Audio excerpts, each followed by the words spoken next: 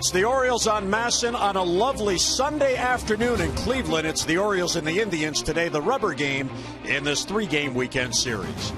And hi, everyone. I'm Jim Hunter. The Orioles today concluding their 7-game road trip. They have a chance for a series win before heading home for a day off tomorrow. And what the Orioles are in search of is consistency at the plate.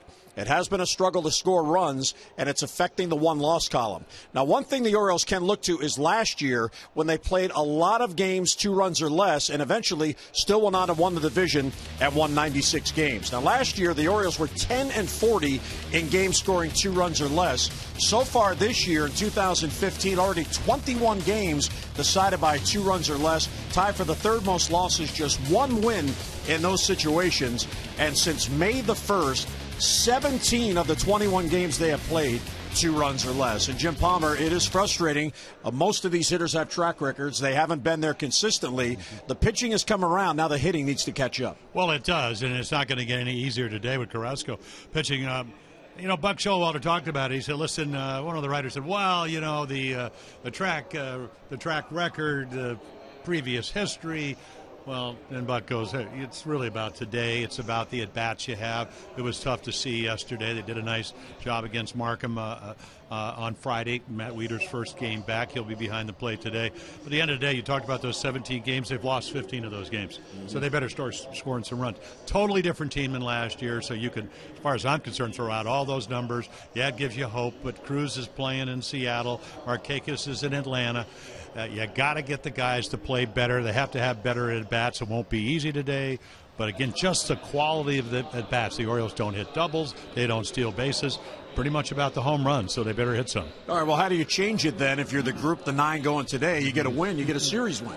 Well, you're right, and that's only happened one in the last 14 series against the Indians over the last, 3-4 years. So, you know, get good pitching. That's the one thing. You know, Bud Norris is going to be doing it on short day rest.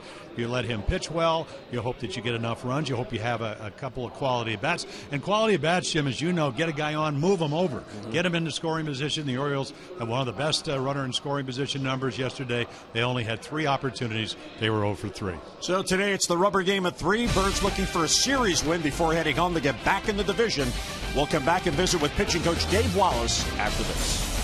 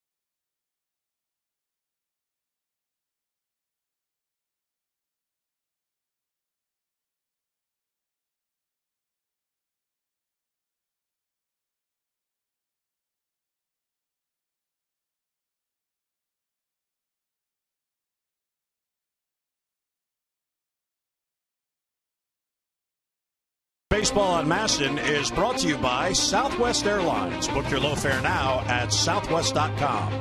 And by Ocean City, Maryland. Put your vacation days to good use in Ocean City, Maryland, Book now at OCOcean.com. Well, the Orioles starters get one of their own back today as Bud Norris will go to the mound. The starters have had a tough go in large part because of lack of run support. You see the starters' record 15-24, and those 24 losses are tied with Boston for the most in the American League. And the ERA and run support tell the story, giving up 4.24, getting 4.2 in support. I spoke with pitching coach Dave Wallace about Bud Norris coming off the DL today and about the expectations for Bud going to the mound. What's it going to be?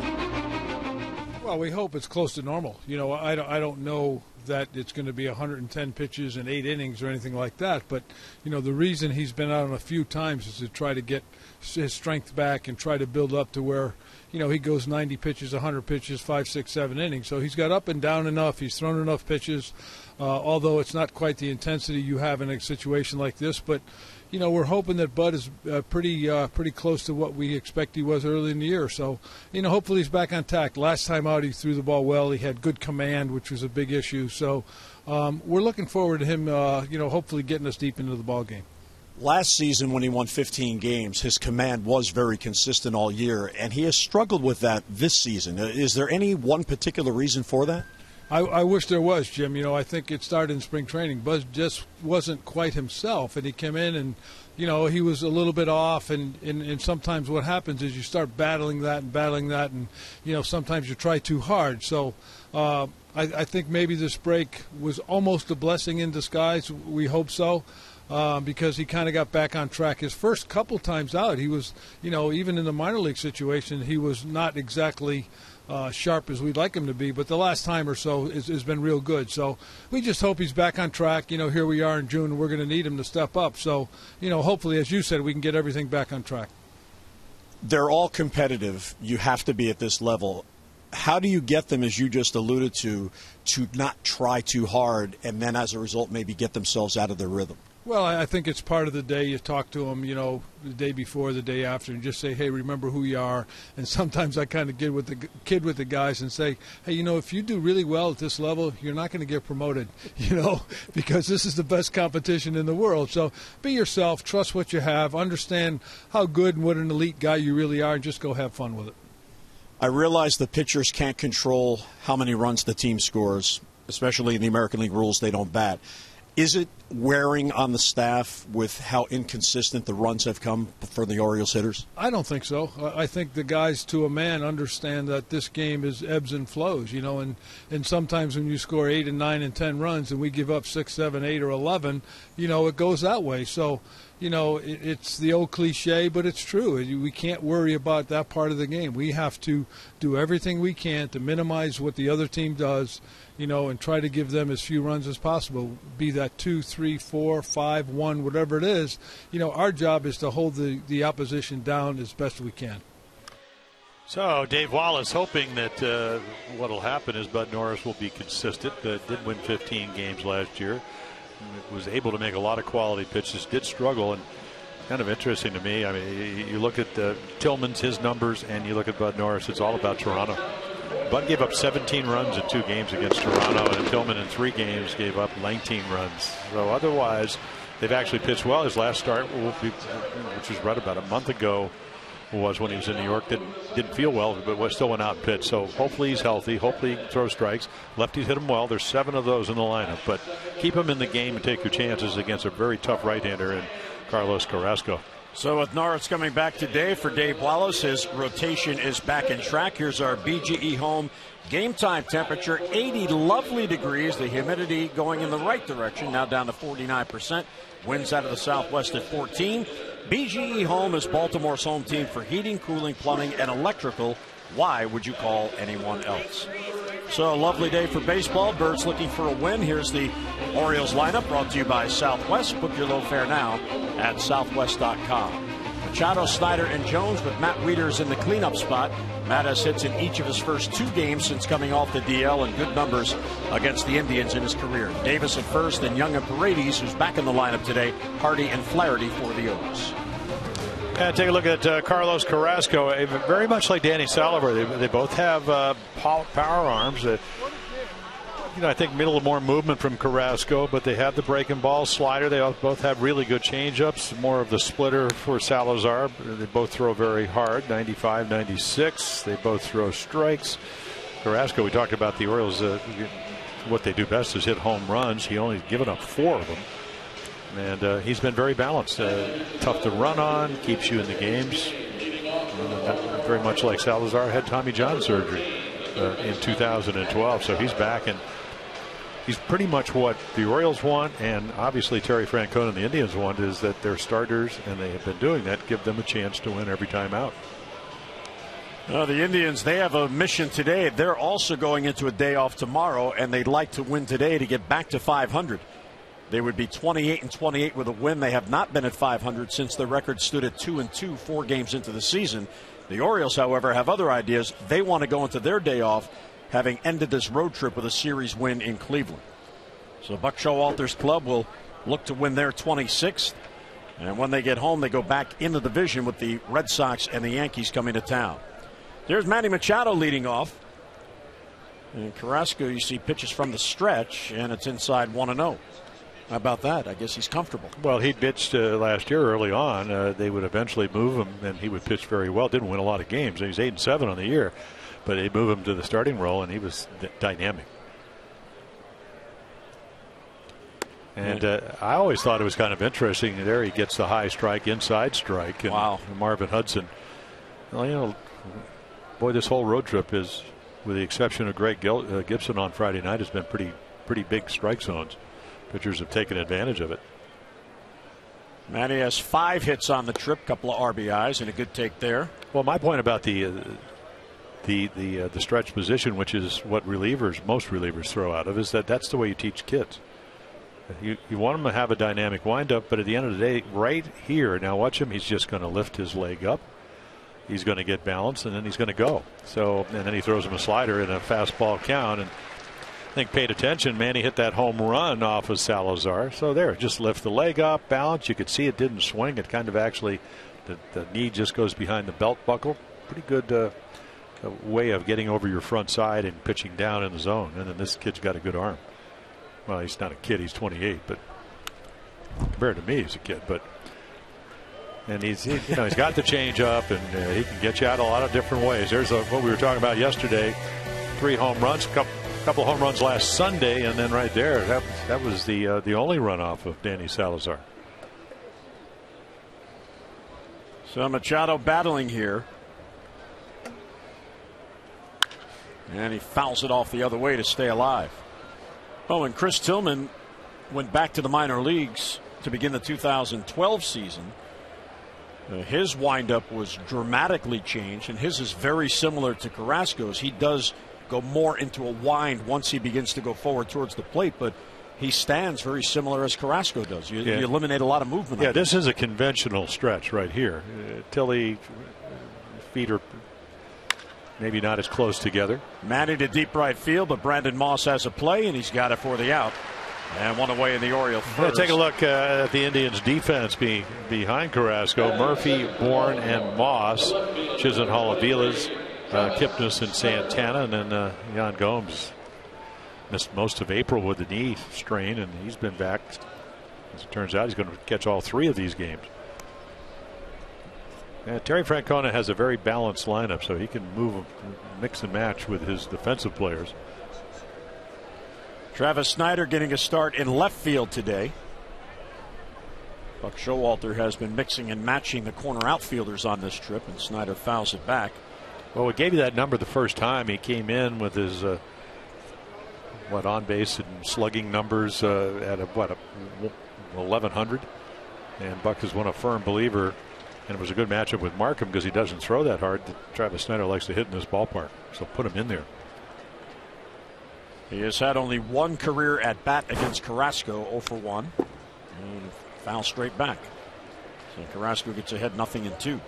Yeah, his changeup, to tell you what kind of power arm he has, his changeup, his average changeup's about almost 89 miles per hour. He's got a slider at 88. Curveball, very much like Salazar. Didn't throw it very much yesterday, Salazar, but he can drop it off. That's down in the low 80s.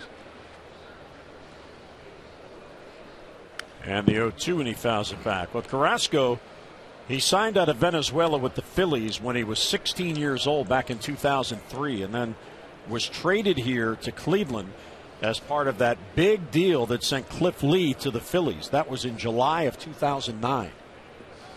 So one of those deals that worked out well for the Indians in the future, and as you mentioned, they had to be patient with him as he battled the injury. Well, you go for the arm strength, and he has that. There's the slider. If you look at Michael Brantley, he's not playing today, but last year he was their best hitter.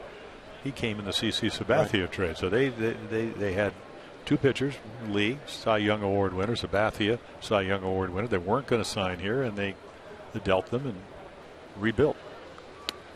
And he got him. So down on strikes goes Snyder, and 2 away. Well, there's the slider. When a guy's a little bit late on 94, 95, and then you throw this ball, I mean, it reads fastball. You got to be quick, and you swing right over it. It's pitching at its best. And Express Stat by Express Care, a LifeBridge health partner. For locations, visit whywaitintheer.com. So most consecutive starts, 7 or more strikeouts. Carrasco's got a streak going of 5. His teammate Corey Kluber has 6. Chris Sale and Clayton Kershaw, some big names on that list. 2 of them have won Cy Young Awards. So 2 down in the Oriole first. Here's Adam Jones, one of the few hitters in the lineup that is hot at the moment. Adam has a 4-game hitting streak, and he is 8 for 16 with 2 home runs in that streak. Batting average at .309.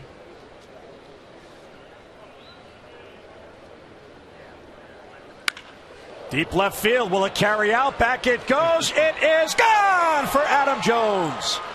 Stay hot, number 10. And the O's grab a 1-0 lead in the first. Yeah, he's been pretty consistent. The Orioles needed to win in Houston. They'd lost 5 in a row, 3 down there. They bring in Qualls. He hits looked like a hanging slider.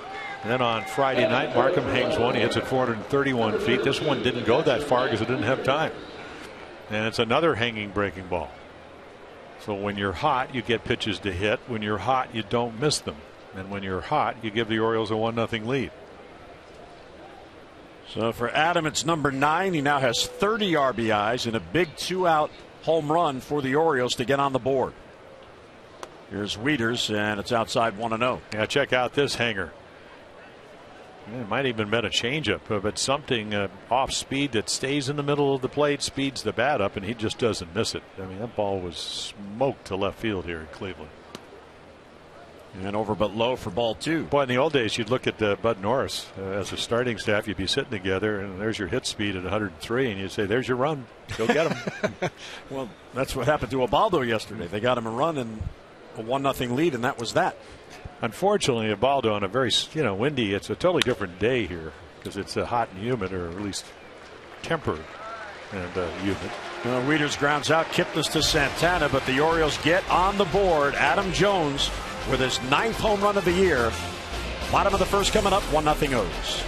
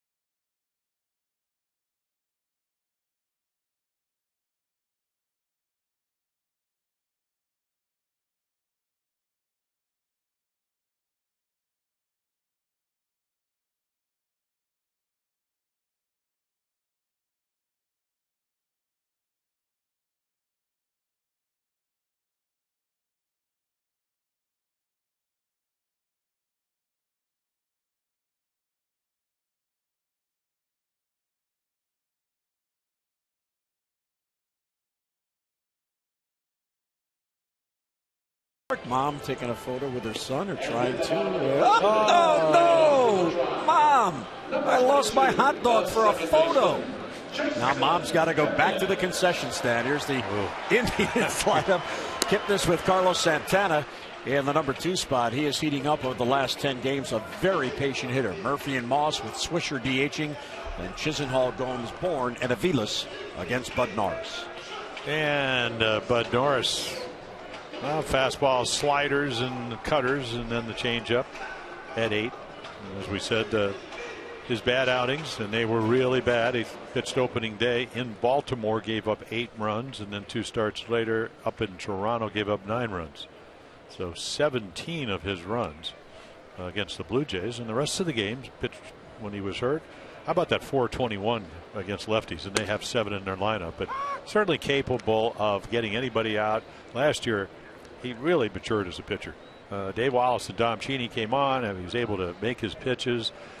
He won on the road because he's not a good road pitcher over the course of his career. Did everything he needed to do to win. Played on a good ball club, gave him a chance to win. Yeah, he's a very good athlete, and he was upset that they put him on the disabled list when he had the bronchitis, but he wasn't pitching well, and he did lose, what, 10, 12 pounds? Yeah. And he needed to regain the strength in his legs. I mean, explain that, why the legs are so important to a pitcher. Well, it propels you towards home plate. It allows you to get your arm in the position you want. Dave Wallace talked about it in your interview, release point. If you lose it, if the pitches flatten out, you can't make the pitches you want like that. See you later. Perfect fastball outside corner. I mean, it's not about velocity. All spring long, everything was up. And then you got Matt Wieters. He's very confident. I still remember in spring, he said, boys, I'm hoping we get Wieters back. And I said to myself, well, Caleb Joseph, he had a 3.0 ERA last year. Now you get a better hitter with Matt, but Caleb did a great job catching for the Orioles last night, and nothing against Matt Wieters. But if you have Bud Norris thinks he's more confident with Matt, maybe this is going to be one of those turnaround games. So a strikeout to begin the first. Here's Santana. Oh, and the other thing for Bud, we all know how excited he gets on game day. What do you mean, IV of Red Bull? So maybe the Jones home run helped calm him down to make this start. He takes the mound, and he already has a lead. That ball's hit right to Davis on a hop. Chris will take it unassisted. 2 quick outs. Yeah, take a look at the Oriole defense here in Cleveland. Big Park.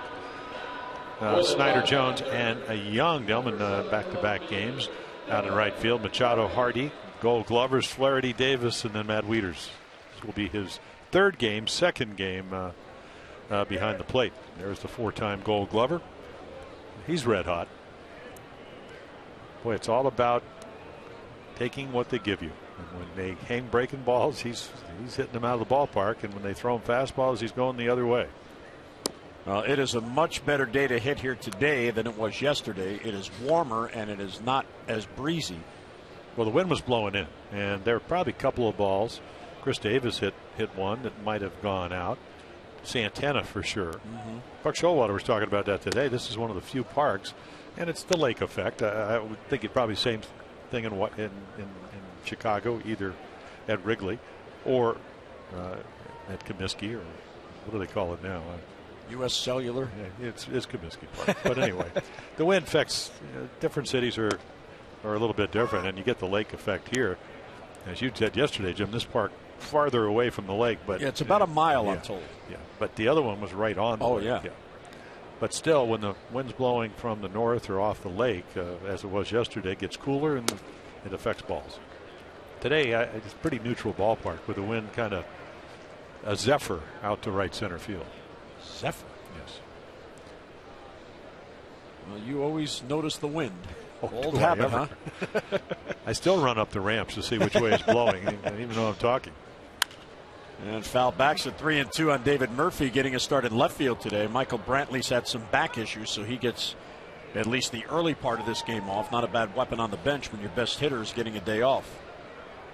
Yeah, it's really not. It's kind of a moot point with nobody on. But the one thing that Bud Norris did so well last year, 173 for a whole year, runners in scoring position. You got on, you didn't score very often. Big chopper to second right off the plate. Flaherty will get it to first, and a good start for Bud as he goes 3 up, 3 down, retires the side in order. Just settling in Cleveland, 1-0 O's.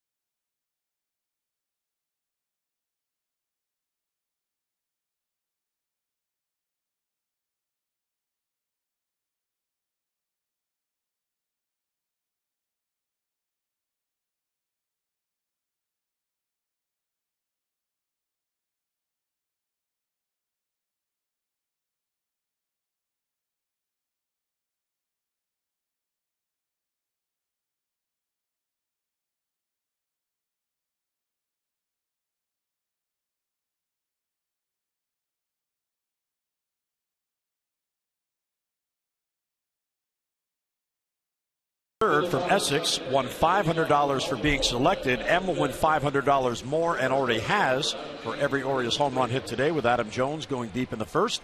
Play baseball buck scratch-offs and went up to $50,000, or enter non-winning tickets for a chance to be the contestant of the game. Visit mdlottery.com/baseball. So John's happy the wind's blowing out. Absolutely. As is Adam Jones. There's Ubaldo, who was frustrated yesterday not being able to grip the ball. Well, you know, he's a terrific guy, and you can get around with him saying, well, so you walked pretty much the whole ballpark, and, you know, you can joke around with veterans like that. He just couldn't get a feel for the ball, maybe trying to do a little bit too much against his former team. Well, the one thing he did do, however, is minimize the damage because he had no choice.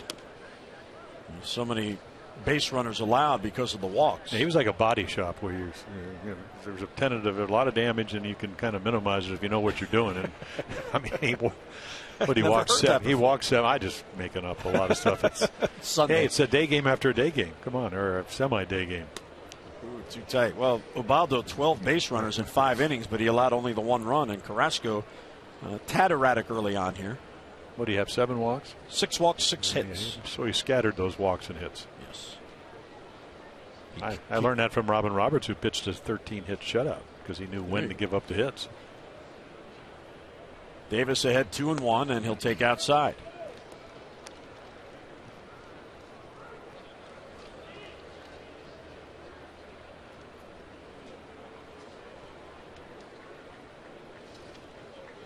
Indian starter. It looked like Danny Salazar. Yeah, he was fabulous yesterday. He's Davis can't reach it. He's run his record to 6-1. Well, we talked about giving him a chance. Trevor Bauer's 5-2, Santana's 6-1, Carrasco's 7-4, and then Salazar is 6-1, and then Kluber, the Cy Young Award winner, they don't score when he pitches. They don't feel they have to. Close pitch. And Chris Davis got the call. Carrasco very upset. He stomped his foot and then slapped the ball back in his glove. Well, he's probably used to the first inning strike zone, where it was a little bit wide. Here's our American Standard. Who's hot and who's not? Celebrate the season with the American Standard All-Star event. Visit MidAtlanticComfort.com for amazing rebate and financing opportunities. Yeah, so Delman Young once again in the lineup because he can play the outfield. He's got 8 assists. I still remember in spring training, be walking around, and Lonnie Chisenhall was playing third. He's been struggling, but Buck Showalter would make a point, mainly because Markakis is now with the Braves, is that Delman Young was going to be playing a different role most likely this year, and he has. And he said, don't forget that he was a #1 draft choice. And number 1 overall. Yeah, right, exactly. And he, at one point, I think with Tampa Bay, he had 17 assists. So he can do a lot of things. And the one thing I didn't know about him, I'm just seeing him play on occasion, is how he's kind of taken what Adam Jones does, which is he runs balls out. He's very diligent, about his work habits. You talked to Wayne Kirby, who's the outfield coach. He's worked hard to be the best player he can be. Well, the other thing about Delman is he has gone to the playoffs now the last 6 consecutive seasons, regardless of which team he was on. Yeah. Well, he gets traded around to people that are going to the playoffs because they know he's a terrific hitter, and pressure doesn't bother him. Good pitches might, but you're going to have to make your pitches. There you go. Ball bounces in, and Davis will take second base on the wild pitch. Well, that's what ended yesterday when the breaking ball from Cody Allen bounced and Chris tried to go down in a 2-1 game. I still think, I don't like the result, but I thought it was the right play. But look at his lead. He's got a bouncing secondary lead. Right now, he's gone. And this time the ball doesn't stay right in front of Yan Gomes. Yesterday it did. He made a nice job of blocking and threw him out to end the game. But runs were not very plentiful yesterday. For either side. No. And Delman down on strikes. See, those are such big strikeouts. And the one thing about Carrasco, as we said, he can strike, but this doesn't allow the Orioles, because it's a great pitch. He's already at 2 strikes. He can't advance the runner. Now, if you hang a slider or you get something up, you know what Delman wanted to do. Right. He wanted to hit the ball the right side, but that pitch didn't allow him to do it. And that's why Carrasco's a pretty tough customer. So here's Jimmy Paredes, who's trying to find that stroke. He had a couple of decent at-bats on Friday night. Well, better. He made Markham, who's not a hard thrower, throw it over. He is 1 for 12 on the road trip without an RBI. I told him to look into your strike zone like it's an 8x10 piece of paper. Don't swing at your pitch until you get to 2 strikes. Have an idea up there, which is kind of makes it difficult to pitch. You want to get him out early. This ball's hit towards the gap. It hangs. Michael Bourne's going to get there, and he's got it for the out. So there's not getting the runner over. That might have scored a run if Davis was on third. Instead, it's a second out, and Davis still at second base. But sometimes pitchers cause you're not getting a runner over, and Carrasco's that type of guy. I mean, you talked about the strikeouts. All you have to do is look at 6, 6, 7, 9, 7, 8. That's his last 6, 7 starts. So he's a power guy with good command. Doesn't walk many people. And he usually stays around. I mean, you look at his going back to last year, his last 16 starts, he's had a decision in every single one of them. Well, one of the reasons is they didn't score any runs for him, especially down the stretch. He went something like 2 and 3 in the month of September, and they scored like 8 runs in all his games. Now, a little different story this year, as they're getting him 6.3 runs per start. That's how he's got 7 wins. J.J. Hardy takes strike. J.J. in the number 8 spot today. He is 1 for 7 with 4 strikeouts on the trip. He is still trying to find that stroke since coming back off the DL. He also didn't start any of the 4 games in Houston because of the side issue. Very important hitter in the lower part of the lineup for the Orioles because of his home run potential. Well, that and the fact last year he hit well with runners in scoring position. Had the back injury early on, so it slowed him down. As far as he only hit 9 home runs. Typical year is 20 to 30. Good eye there, 2-1. But what I saw is that for a guy that I would categorize as a pull hitter, he hit a lot of balls to right field. So if you did give him something, he'd shoot it. Hit some balls between first and second. They play him pretty straight away. They play him to right center in the outfield and straight away in the infield. And you don't do that against too many hitters anymore. Inside, ball 3. Carrasco has won his last 3 starts, and he has pitched to a combined ERA in those starts of 1.71. So he comes into this start pitching his best baseball of the season.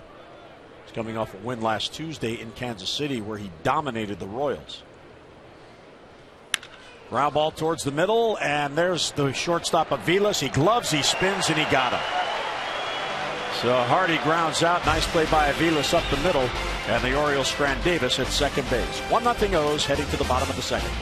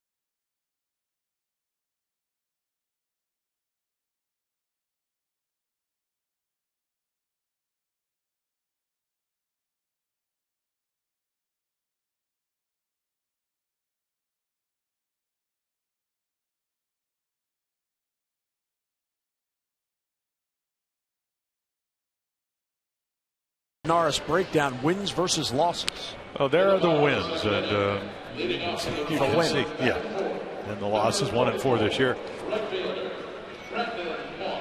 So, it really, to me, he just hasn't been Bud Norris, and I thought Dave Wallace kind of talked about that. They haven't scored as many runs. He hasn't pitched as well. He got trounced by Toronto, who can do that to anybody. They've done it to Tillman. And he's been out of sorts, really, even his games in spring training. It's just one of those years. And free agent year, possibly, unless the Orioles re-sign him. So maybe trying a little bit too hard. It certainly happens. Tom Hamilton, who does the radio for the Indians, he said, what about your club? I said, well, we do have 10 free agents. He said, 10 free agents? I said, well, we had 11. You have one of them, Brian Webb. He was the 11th. He said, well, geez, I know who they're playing for.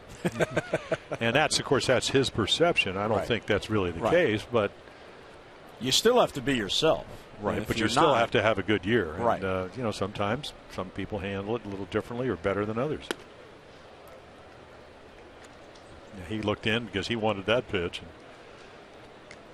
The thing about Brandon Moss, he's hit lefties well for him. He can play the outfield, can play a little first, even though Santana plays most of that. And with one swing, he can put runs on the board.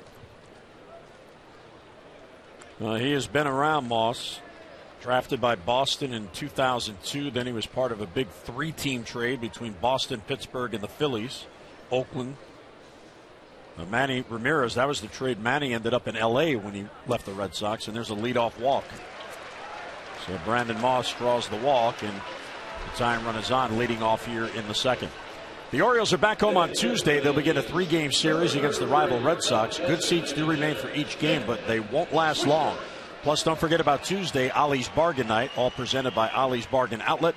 Upper reserve seats are just $10 when purchased in advance. So come on out and help us paint the ballpark orange. For your tickets, Orioles.com or call 888-848-BIRD.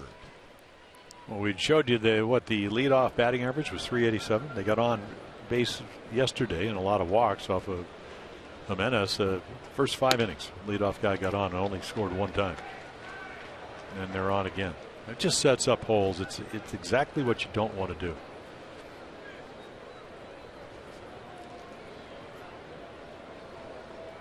Nick Swisher in the number 5 spot, playing back-to-back days after not starting on Friday. Check swing, and he fouled it off. So there's one he didn't mean to swing, and Bud got a break. He got a foul ball.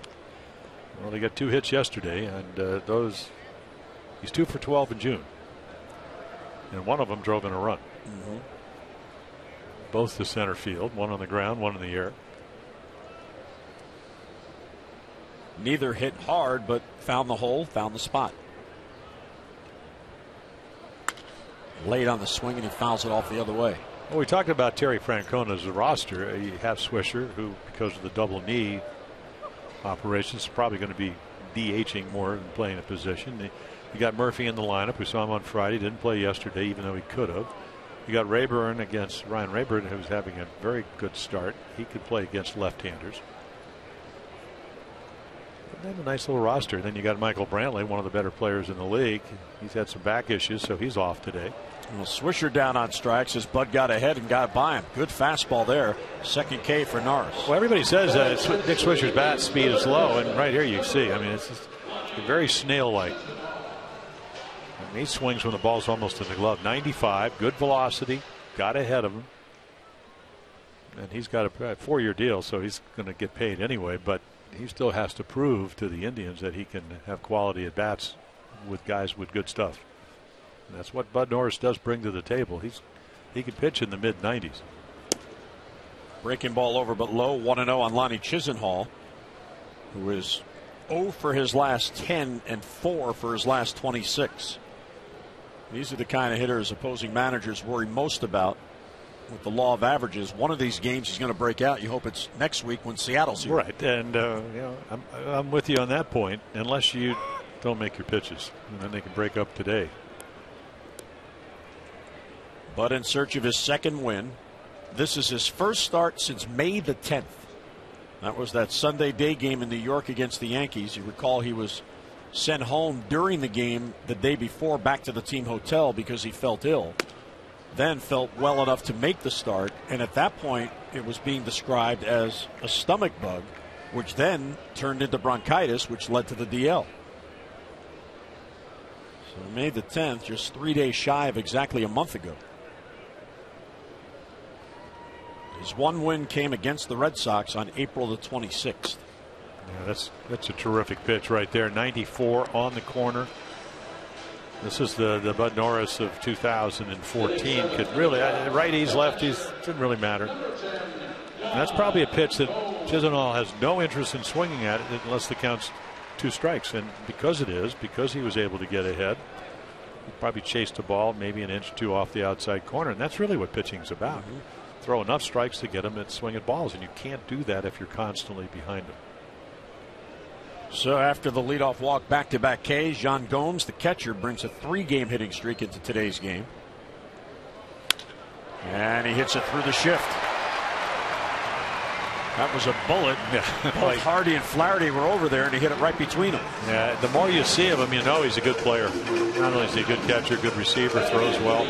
Yesterday he poked a single in the right and then doubled over the bag, and right here, okay, there's my best fastball. It's not a bad pitch.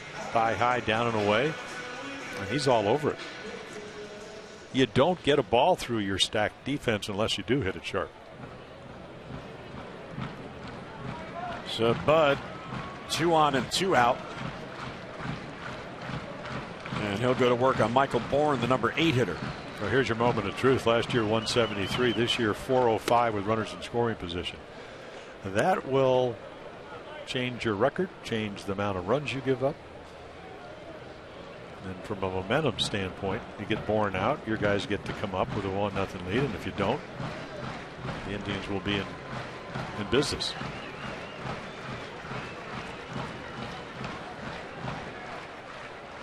One and 0 on Bourne. There's a strike on the corner. Yeah, I always thought if you're watching tennis, if you're watching Wimbledon or the French Open, I always thought pitching is very much like playing the big points in a tennis match. The real good players, they hit the best shots at the opportune times, and that's what pitching and hitting's about. Can you relax? Can you make your pitches? Do you know what you want to do? Right there, got away with the hanger. So now you're ahead again. Make your pitch, take your chances. And those numbers indicate that Michael Bourne may be struggling a little bit. Well, he's 0 for his last 8 overall, 7 for his last 26.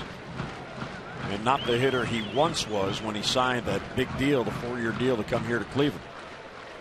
1-2 pitch. Good. Right down the middle and a called strike 3. So Bud gets the out.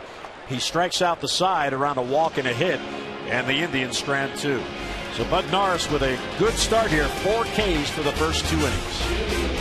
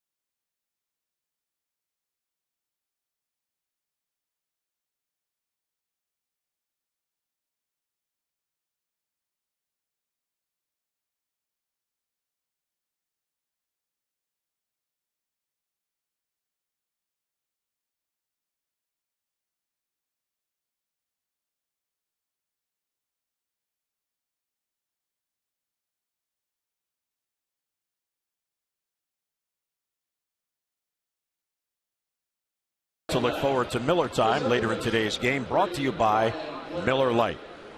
Bud Norris, 4 strikeouts through the first 2 innings, so 4 of the 6 outs via the strikeout. He's allowed 2 base runners on a walk and a hit, and both stranded in the bottom of the second.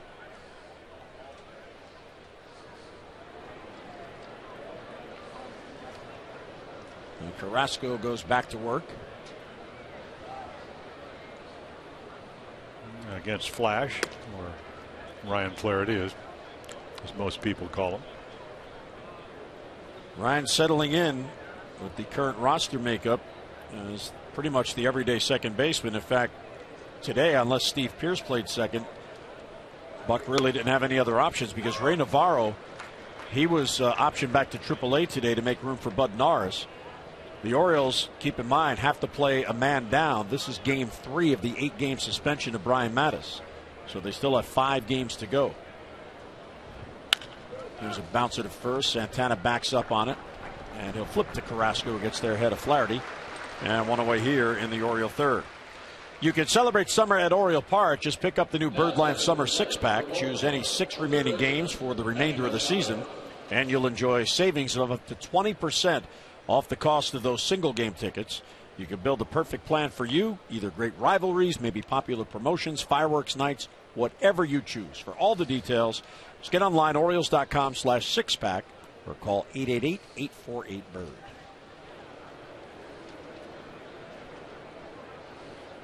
Manny Machado flied out to right field, leading off the game.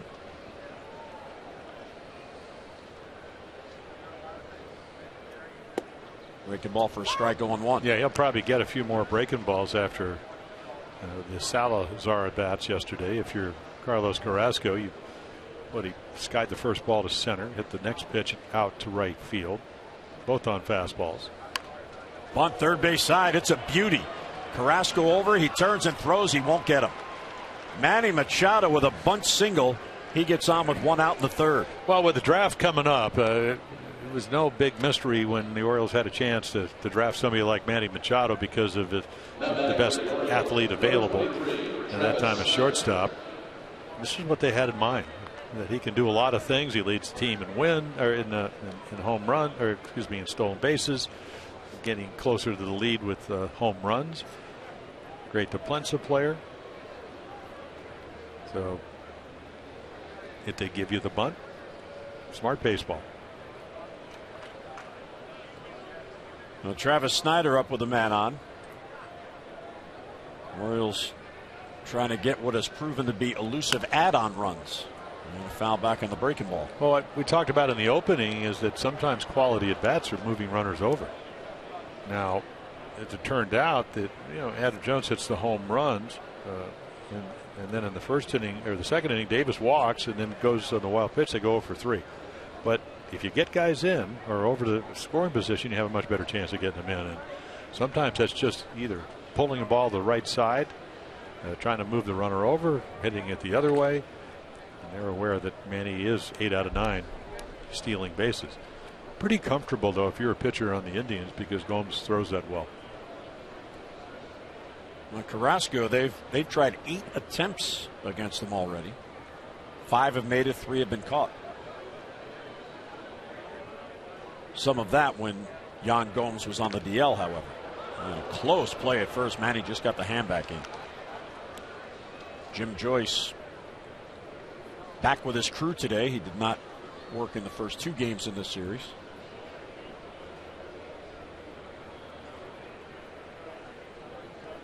Travis Snyder, 1 out, 1 on.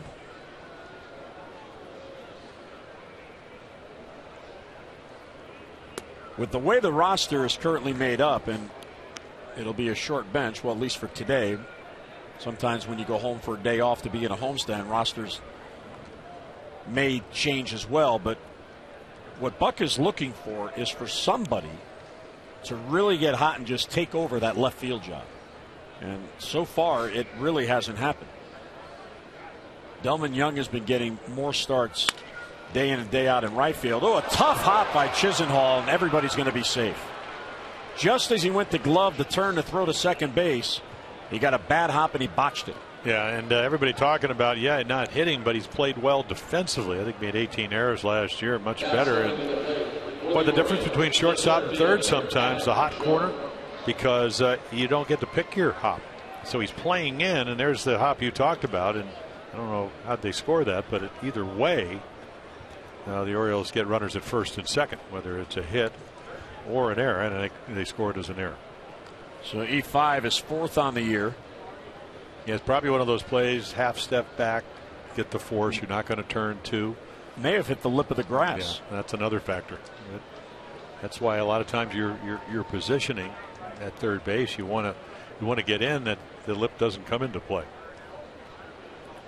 So Adam Jones, the O's hottest hitter, with a chance with 2 men on. Carrasco in a jam here in the 3rd. High fly ball to center field. Back on it is Bourne. Still going back.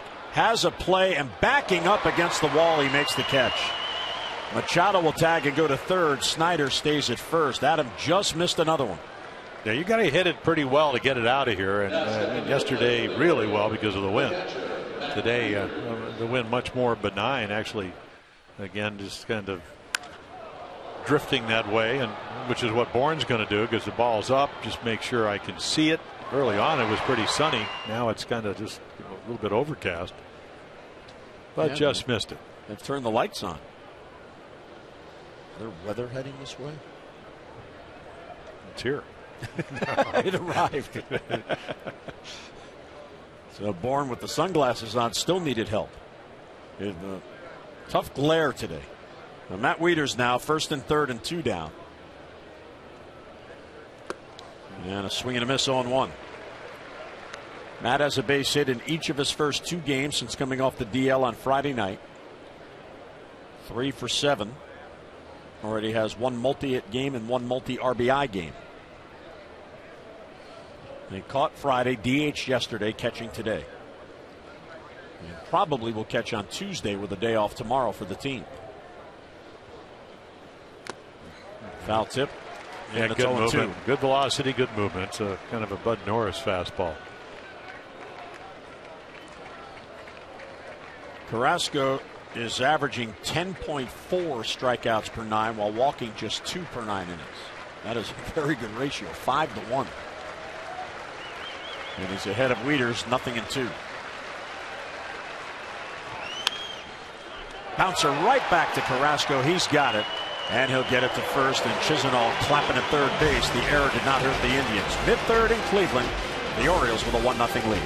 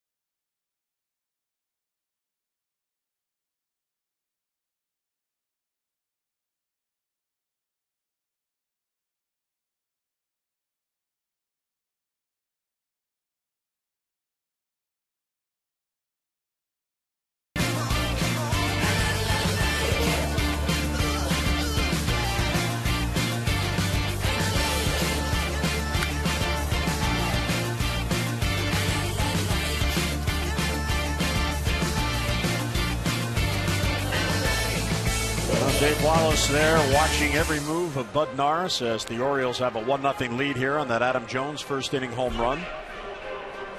Birds have had men on in each of their 3 at-bats, but they have stranded 3. Bud going back to work. He has 4 strikeouts for the first 2 innings. His season high is 7 strikeouts in his start April 15th against the Yankees. Yeah, 57 pitches in that rehab start for AAA Norfolk against the Atlanta team. Yeah, is Gwinnett. It Gwinnett or is it Gwinnett? Or do we know it's Norfolk or Norfolk? Norfolk. Norfolk. Norfolk. Norfolk. But not. Is it tomato or tomato? It's tomato. Anyway, those AAA. Those Atlanta AAA guys. Braves. Yes. Mike Aviles, the number 9 batter. Comes in batting at .270. And popped them up. Left side of the infield, Manny and Hardy, and it's going to be Hardy. There you go. The veteran called, and he got it and went away. Well, be sure to text Masson's word of the day, which today is steak, to 29292 for your chance to win a meet and greet with Chris Davis. That's steak to 29292 for your chance to win courtesy of Outback Steakhouse. Don't forget your grads and dads. You get a $10 bonus with a $50 Outback gift card purchase. How about a bloomin' onion? Ever have a bloomin' onion? I have. Yeah. It's hard not to have one if you go to Outback. Unless you don't order it. I kind of thought the word of the day was in honor of our dinner last night. Yeah, the Westin Hotel here in Cleveland. That was a really nice restaurant right in it. All you got to do is walk down the hall. And a nice steak. What is it? From farm to table. That's the motto. The healthy. You kind of sneered when you said that. That healthy stuff.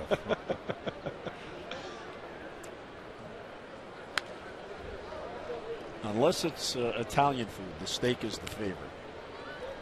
But Italian food will always win. Kipnis struck out his first at-bat, one of the 4. And that's amazing because he came in a .398 hitter here in Cleveland. 4 of his 5 home runs. Yesterday, got on base, every time? 2 for 5 in this series with 4 base on balls. Now, Kipnis there, you saw him leaning towards the other box. It looked like he expected to be called out on strikes, and he wasn't. He was about to walk away. Close pitch and went his way. And he got him anyway on the next pitch. So Bud picks up his 5th strikeout. Very sharp early on here. Yeah, so that 421 lefties against Norris, not a factor yet. It's not a really good breaking ball, but Kipnis is seeing the ball so well. We saw him get an RBI base hit off of Chris Tillman. He thought that breaking ball was going to come down into the zone. And sometimes you get away with hangers, and that's what that was, because they anticipate the break and it doesn't happen. 2 outs. Carlos Santana bounced out to Chris Davis's first at bat. Yeah, he got the big hit yesterday. The walk by Brad Brock, and then he had to actually put a great swing on an inside fastball and hit a double right down the right field line. Trying to bunt against the shift, but he fouls it back. Bud on the year, a rough start, obviously, when you're 1-4 and a 9.88 ERA, but the one number that really jumps out is how many base runners he's allowing. 17.5 base runners for every 9 innings he's worked. It is tough to win when there are that many men on. And Dave Wallace touched on it in the interview that he just was out of sync in the spring. I saw him pitch in Jupiter, gave up a 3-run home run. I just went up there to see the game that day because the Orioles are across the state. Then the next start we did, 3-run home run on a ball up. Just was not the Bud Norris we saw.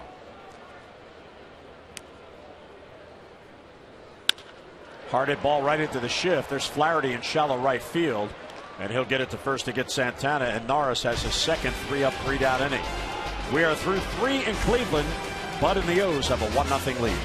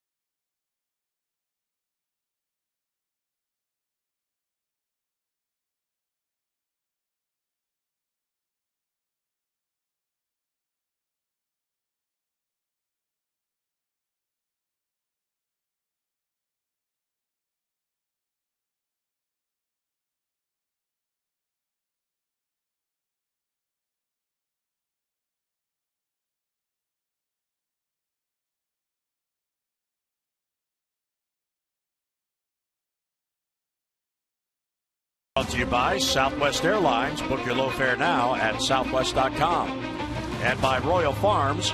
Royal Farms world famous chicken and western fries made fresh, never frozen. Real fresh, real fast. Royal Farms. Hey, Cal's in town. Outdoor Cafe. A lot of Oriole fans in Cleveland for this game. Jim and I met a couple from Pittsburgh last night, and they said they love to drive over here 2 hours as opposed to 4+ to get to Baltimore. So whenever the Orioles are here, they take advantage of it. There are a lot of Orioles fans in the city for this weekend series. Swing and a miss by Chris Davis, 0-1 as we begin the fourth.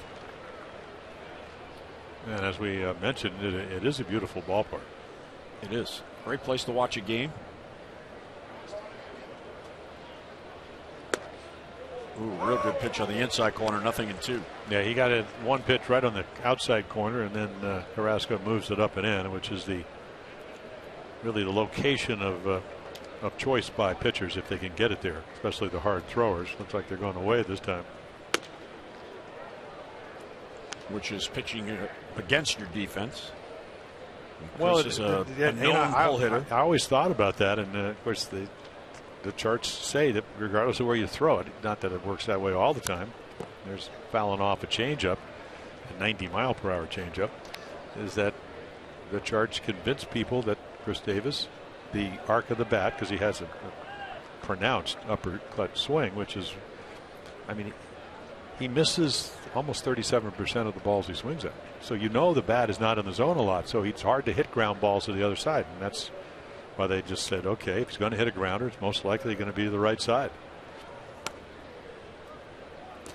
And when he gets pitches to hit, a lot of times the balls that he hits just don't stay in the park. And that's when he gets on those hot streaks. He is 3 for 21 on the trip with 2 RBIs. And he has struck out 8 of those 21 at-bats. 2-2 the count. Towards left center field. Bourne is on the run, still going after it. Makes the catch and then goes into a dive. Right in front of Murphy, the left fielder. Well, he could go get him. I don't see him on an everyday basis, but everybody said he's a plus defender, and his range. I mean, he hits it with one hand. I mean, look where Murphy, the ball's coming back to him, and he's ready to dive, and Bourne dives in front of him. Real good route he took there. Spilling over after the catch. And it really wasn't. He got to it pretty easily. And of course, Carrasco's going, that's a couple of extra bases if he doesn't catch that ball. He's very happy about it. That might have been a triple because the way the outfielders were going would have taken him time to recover. So nicely done by Bourne. He robs Davis. 1-1 on Delman Young. Delman struck out his first at bat, one of 2 strikeouts by Carrasco. He has 5 hits and 20 at bats on the trip.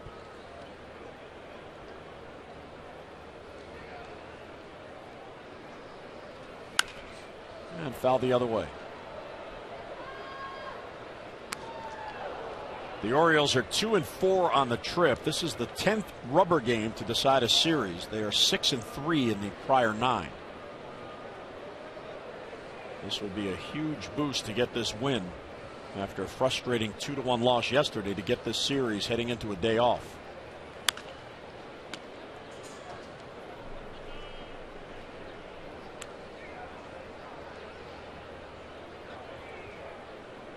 The Orioles are now 8th in the league in team batting. They were 3rd in the league on Memorial Day.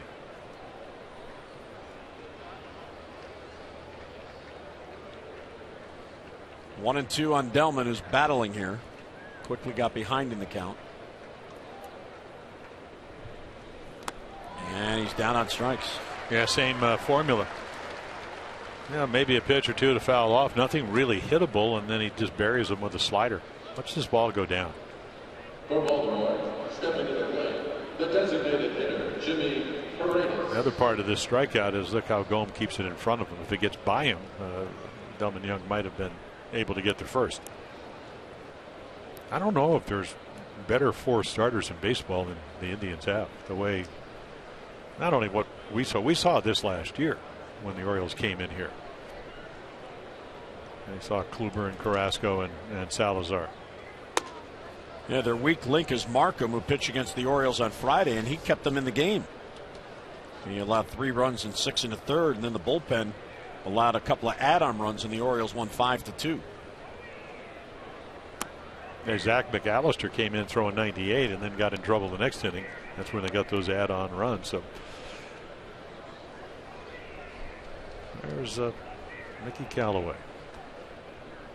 the pitching coach. Buck was talking about. I guess he had him. He was a pitcher for Buck when Buck managed in the minors. Buck's had everybody. It's been around long enough. He either played for him, played with him. And a base hit for Paredes past the diving try of Carlos Santana. Oh, did Jimmy need that? So he is on with a 2-out single. Well, he's actually had a couple of at-bats today. Now hitting for the Orioles. And they've been good ones. I mean, that looked like a change-up, maybe something stays up, and he's all over it. So Paredes, who was 1 for 13 on the trip before that single, just his 3rd hit in his last 34 at-bats. The Orioles need a few more of these bats to heat up at the same time. Here's Hardy. And he'll look at strike 1. Carrasco's 7 wins, 3 here at home and the other 4 on the road. Decisions in all 11 of his starts on the year. 12th start already for Carrasco.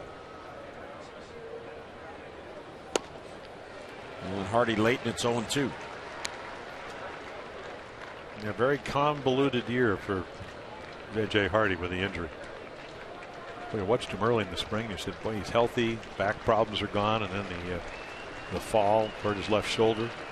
Non-throwing shoulder, but that injury lingered. Carrasco's ahead of him, 0-2. Towards the middle, there's a base hit. He hung a slider on an 0-2 pitch. Paredes thought about going to third, but puts on the brakes. So after 2 retired, back-to-back singles. And you want this for a number of reasons. Obviously, it gives you opportunities to score. There's the hanging breaking ball, the view from behind home plate. And the harder you hit it, more difficult it is to defend it. And the other thing is the pitch count. You want to get Carrasco out of there. So the Orioles, the one offensive number that's, well, 2 actually that have been good are the home runs. They're 5th. They added 1 today. Their run is on an Adam Jones home run. And the other thing is how they hit with runners in scoring position. 294 coming in as a team, even though they were 0 for 3 yesterday. No chance for Ryan Flaherty here. 2 on and 2 down. And fouls it off the other way. Well, the Orioles have 25 wins. And they have homered in 21 of those 25 wins. It has been the formula for their success, as it was last year. Yeah, close to what, about 47% of the runs scored last year via the home run. Number 1 in the major leagues. And it's good when you get them.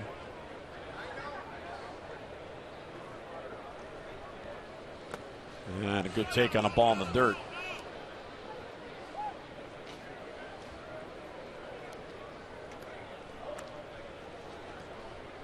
Well, the Orioles this year, coming into this game, just under 40%.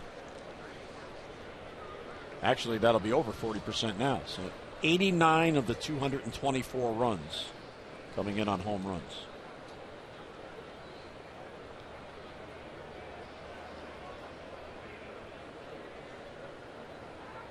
Flaherty would love a single here.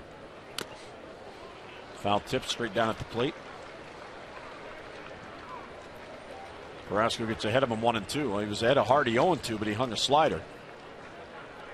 He may not make that mistake, even though they like to go soft. I think throw enough fastballs, either make your pitches away, come up and in on Flaherty, and then go soft. Change ups, curveballs. And that was a pitch to hit in the sense that it was a fastball, but it was a good one. Had good movement. And it may have gotten a piece of Yan Gomes. You saw Marvin Hudson go out and have a conversation with Carrasco just to stall a bit. So 2 on, 2 out, and 1-2 on Flaherty.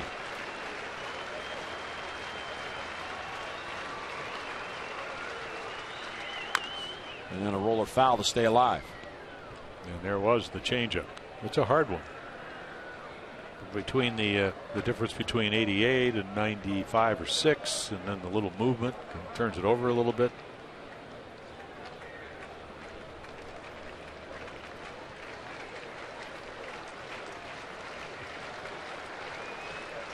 Well, they're making him work. Approaching 70 pitches already. As he works here in the fourth.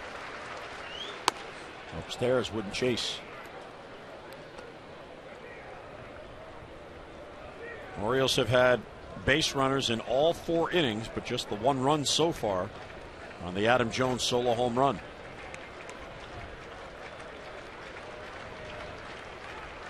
Paredes at second and Hardy at first with 2 down. Outside, ball 3. And this is a huge break for the Orioles. Now the runners will get a head start on 3 and 2. Well, maybe you get another fastball to hit. It's no guarantee, and that's why the staff is good. We saw that with Salazar and even Markham on a lesser scale, but he's not a power guy. And that's what's so hard about hitting with 2 strikes, and that's why the league average is usually last year 176. You got to cover hard, and soft, and up and down, and in and out. And it's outside, ball 4. So on the 7th pitch of the at bat, Flaherty earns a walk, and after 2 outs and nobody on, the Orioles load the bases. Yeah, I'm kind of wondering if the Hardy hanging breaking ball might have affected his. Okay, maybe it's not my best pitch, but he doesn't walk a whole lot of people. I mean, most of his starts, 1 game all the way back in May, he walked 3. Other than that, every start 2 or less. And here comes Mickey Callaway to have a little conversation. Well, he walked 3 total in April. Well, he doesn't give up many home runs. 4, and then you can add Adam Jones. Actually 5, excuse me. 4 in May, 1 in April. So now he's thrown 6 home runs on the season, and that's through his first 12 starts, or into his 12th start. A big chance here for the Orioles. A 2-out rally in the making. And Manny Machado, who singled a bunt single his last at bat.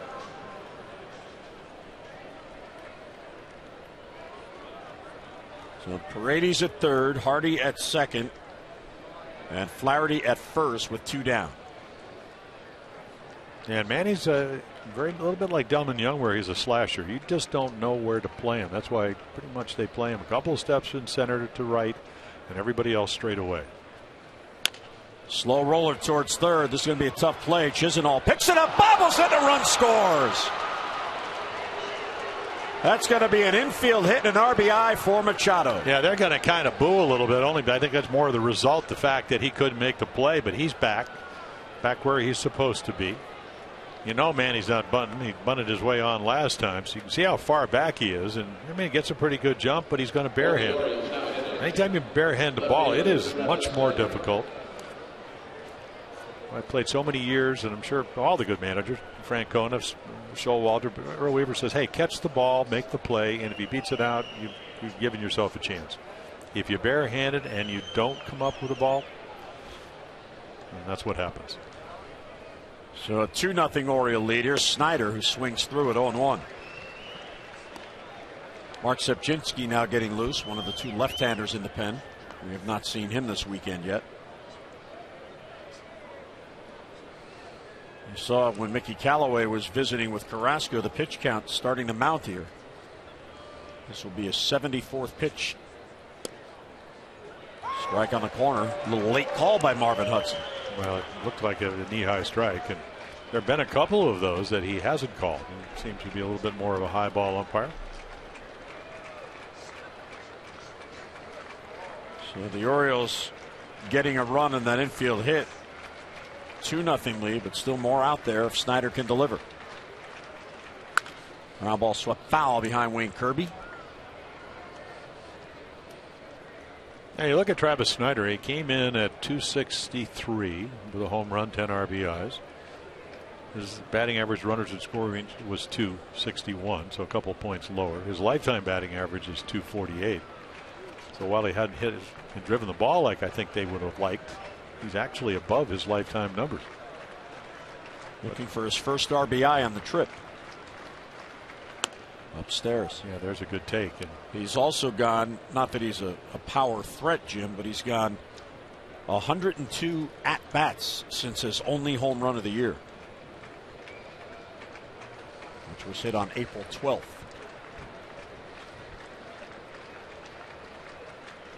1-2 on him, bases loaded, 2 down. Line drive center field, and it falls in for a base hit. Here's 1 run to score. Flaherty heading home. The throw, the slide. He is safe at the plate. It is a 2-run single for Snyder, and the Orioles have built a 4-0 lead. So big hit for Snyder. Yeah, with one hand. It was a good pitch and a bad result for Carrasco, but the Orioles got to love it. Look at that. Down, cover the plate. It's one thing we've seen him do. I mean, he's deliberate. You know, Bourne doesn't throw that well. Pretty good throw, but just up the line enough that Flaherty can get around Gomes. Great angle right here. He clears him. He tries to swipe him. By the time, I don't even think he did touch him. The left hand and arm of Ryan Flaherty across the plate. So huge clutch hit. Well, this is the 5th time on the year he's allowed at least 4 runs. Twice he's allowed 5, and the Orioles not done yet. Manny stopped at second base, so he's at second with Snyder at first. Flaherty drew the walk to load the bases, and a terrific slide at the plate to avoid that tag by Yan Gomes. So Manny and Snyder second and first with 2 down. Here's Adam Jones, the 8th Oriole to bat in this inning. And this inning began 2 outs and nobody on as Davis was robbed and Delman Young struck out. That's a broken bat bloop to first. Santana's there, and he's got it for the out, and the inning ends. But a big inning for the Orioles as they get 4 hits in plate 3. Mid-4th in Cleveland, 4-0 O's.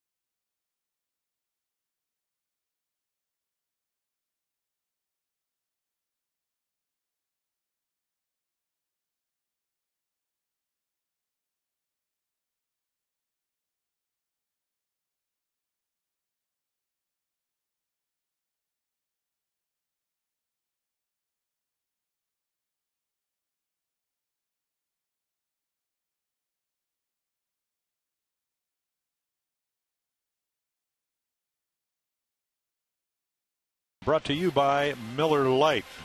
Bud Norris, first start since May 10th. Big strikeout. And for Bud, that's one of his 4 strikeouts. Michael Bourne right on the outside corner to get out of harm's way. Well, good stuff by Bud. 42 pitches through the first 3 innings. 25 of them over the plate. Manny Machado's infield hit got the 2nd run in and led to the base hit by Snyder, getting 2 more in. Now that's a rally. When you begin it with 2 outs and nobody on, 4 hits and a walk to get in the 3 runs. So now Bud will look to have a shutdown inning. Here's David Murphy. And it's over but low, 1-0. Yeah, it's kind of amazing how innings can get away with you. I mean, Paredes gets a hit. He has, what, 3 for 32, you say? Or whatever. Hardy hits a hanger, 2 strikes. You get ahead of him. You know, then Flaherty, you'll walk him, and then Manny gets the infield hit. And Flaherty was 1 and 2 in the count. Right, exactly. And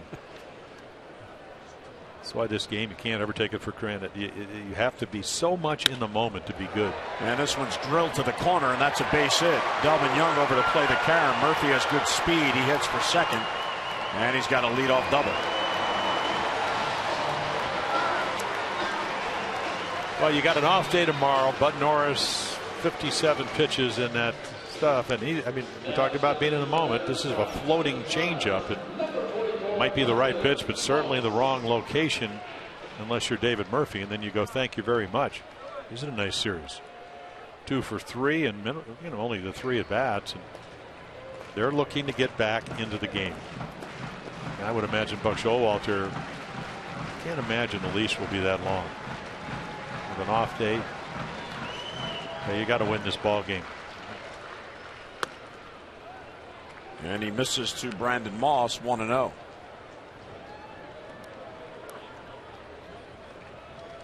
Moss drew a walk his first at bat. That is the lone walk allowed by Bud so far.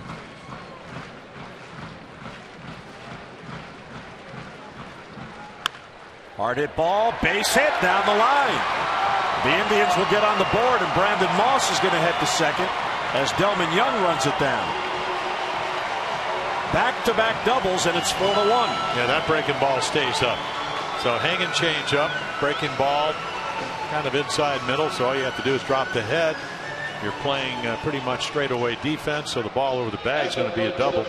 That's just a hanger. And when you see that, you get a little bit alarmed if you're Dave Wallace and Buck Showalter. And not only do you get the run in, you get another guy in scoring position. So we always talk about it. I mean, ad nauseum about you put 3 on the board to make it 4-0. You want to shut down inning. You hang a couple of pitches, and they're feeling pretty good about themselves. Well, here is Nick Swisher, and his job is somehow get the runner over. Bud gets it by him, a good fastball. And you read that swing. Buck Showalter was talking about, pretty much he always talks about the classic case of the obvious, but you got 2 people. You have your catcher and your pitcher that need to read the bat. That sometimes dictates what you want to throw. That's why they come back with another fastball. Nick Hagedorn now getting loose, the other lefty in the pen.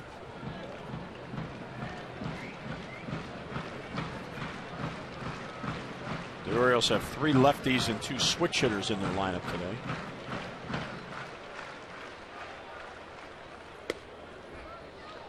Till the third, he didn't go, so it's 2-1. Yeah, you better. His bat may be slow, but he still has his eye. Yeah, he thought about swinging it. And so there's your pitch count. He's mixed them up. This inning got him in trouble, breaking balls, and that off speed's the changeup.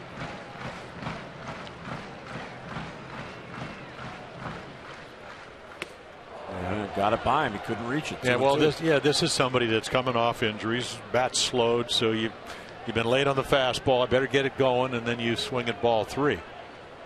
And the intention also is to hit the ball the right side. I mean, he did get 2 hits yesterday, but if you don't get a base hit, at least move the runner. The Orioles aren't going to play their infield in with a 4-1 lead. Chance to get another run. No. And it hit him. Well, you're going to just pitch yourself right out of the inning if you're Bud Norris, in the sense, because you're not going to be out there very long. So that ought to get somebody up in the bullpen. There's a breaking ball. Late on the fastball, and you come back 3-2 and hit him.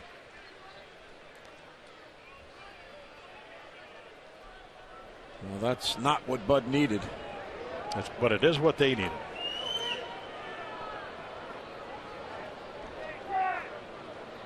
So they get 2 on with none out, a run in, and it brings the tying run to the plate. Yeah, it starts at him and stays right at him. You wonder if Bud, that long time on the bench as the Orioles batted in the 4th, if it may have affected his sharpness here, because the first 3 innings he was really good with his command, not as much here. Well, he did come into the inning with 42 pitches, 25 of them for strikes, 17 for balls. That's not the ratio you want, and then so that might have something to do with it. The other fact is he really hadn't been pitching a whole lot. He got 3 rehabs after missing a month. He threw 57 pitches in it against AAA hitters. These guys can hit. And then if you make bad pitches, which is the case here in the 4th, you're going to let him back in the game. Chisenhall fouls it back. He struck out his first at bat, so he's now 0 for his last 11 and 4 for his last 27. And I will say this, Buck Showalter is giving him, I didn't think he'd give him much leash, but he's giving him a lot. Because nobody's up in the bullpen yet. I played for a manager, Earl Weaver. About 2 hitters ago, somebody would have been up. And of course, his theory was that was supposed to encourage you to pitch better. Right. Because you turn around and see the guy. Exactly. And then on occasion, and we didn't have too many pitchers you minded coming in, he'd get somebody up that he knew you didn't want coming in, and he'd even pitch better. Ball and a strike on Chisenhall. Check swing, and it's outside. Ball 2.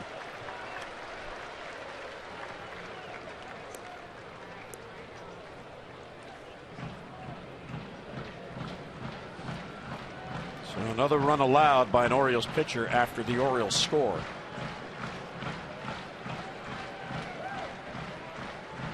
And a hitter's count for Chisenhall at 2-1.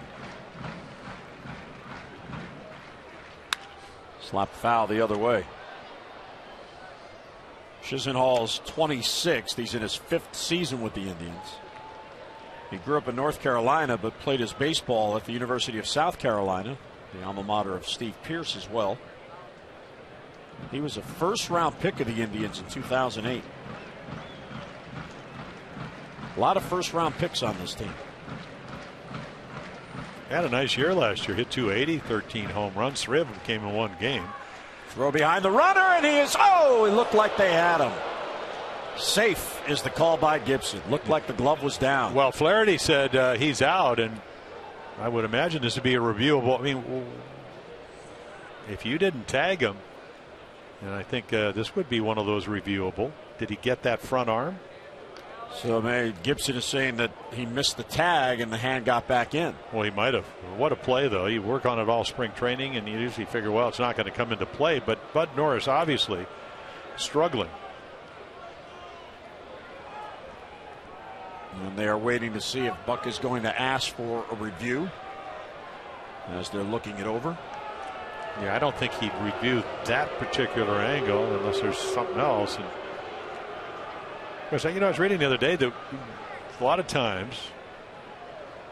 So here comes the ball. Obviously, he's out if he can tag him.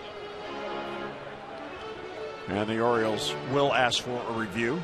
I mean, the ball beat him so much, it's almost it didn't seem totally obvious. But I was reading something, Jim, where a lot of times the clubs don't see all the angles that they see in New York. Right.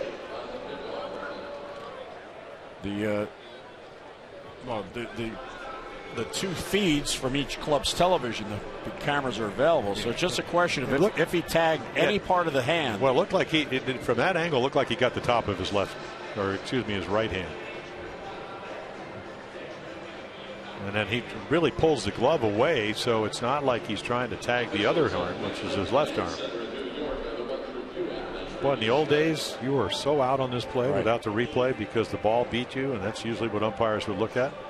Yeah, I think he's touched the top of his right hand, and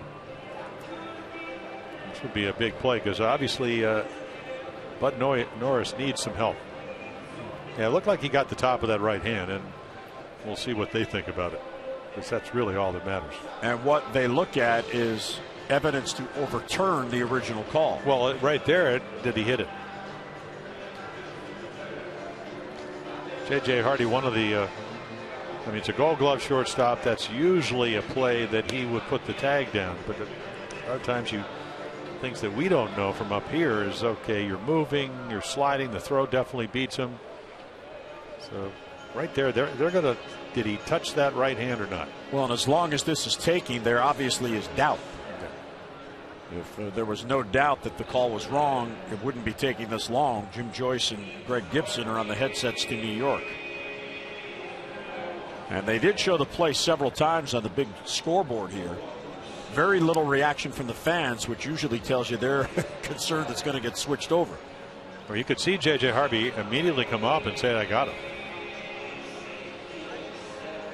So Jim Joyce on your left, he's the crew chief, and Greg Gibson on your right, he's the umpire who made the call. And they have reached a verdict. And it's safe. Yeah. I guess you couldn't definitively say whether he really tagged him. That's normally a play that J.J. is able to get the glove in a better position, and it just wasn't good enough for them to overturn it. So the call on the field stands, no out recorded. That was a real good call as Hardy snuck behind him. Unfortunately, the tag not applied in the opinion of the umpires. Well, it certainly cut down Brandon Moss's lead, I'll tell you that. And that's why the play is designed. In a perfect scenario, you pick them off, which they almost did. And down on strikes goes Chisenhall for a big first out for Bud Norris. That sounded like a foul tip. Yeah, perfect fastball down and away. Got in trouble. The first two doubles were on breaking balls. And what did, if you were with us yesterday, Buck Showalter talking about one of the great guys of foul tips, being able to hang on to him is Matt Wieters, and that's what he did there. And the other thing he said, there's no way to practice that. That's right. He asked the writers, "You guys know any hitters who can, simulate foul tips for our catchers? If you do, let me know." Well, he's always looking for an edge. Oh, absolutely. Certainly be one of them if you could pull it off. So here's Yan Gomes, who's been hot. And Bud misses outside. He's got a 4-game hitting streak now with his base hit in the second inning. 6 for his last 13. And he's used the whole field. We saw that yesterday. Doubled right over the bag at third. Poked one into a good pitch down and away. And I would imagine when you sprain the medial collateral ligament in your right knee and you're a catcher, that's going to bother you. That's why he missed all the time in April. And just think about it. It's when you load the bat, watch how important that right leg is. Slider off the plate.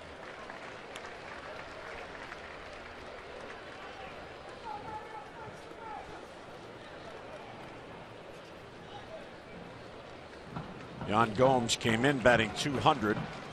This is only his 15th game because of the knee injury.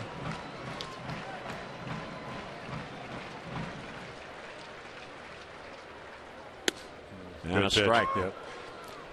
Fastball count. He's looking for it, and Bud throws something else.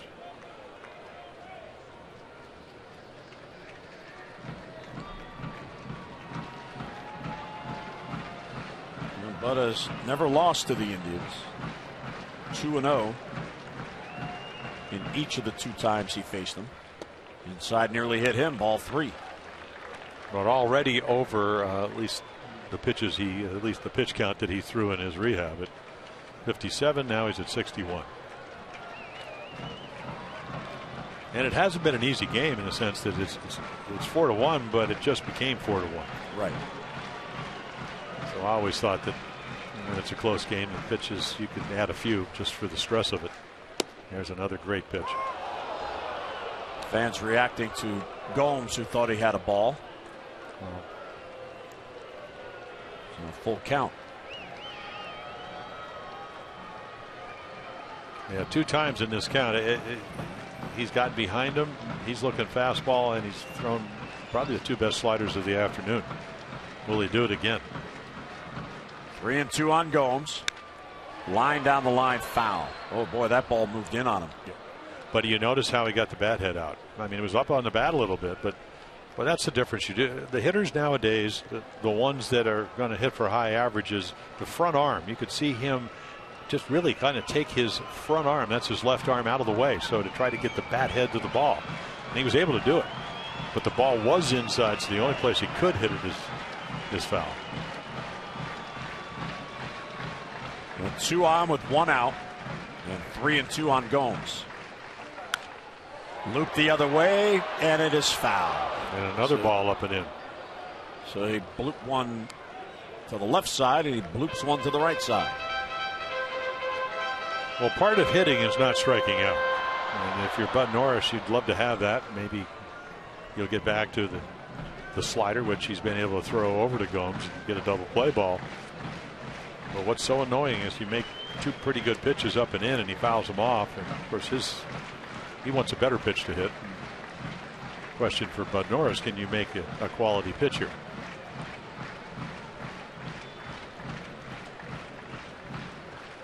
And he got him. Got a fastball by him.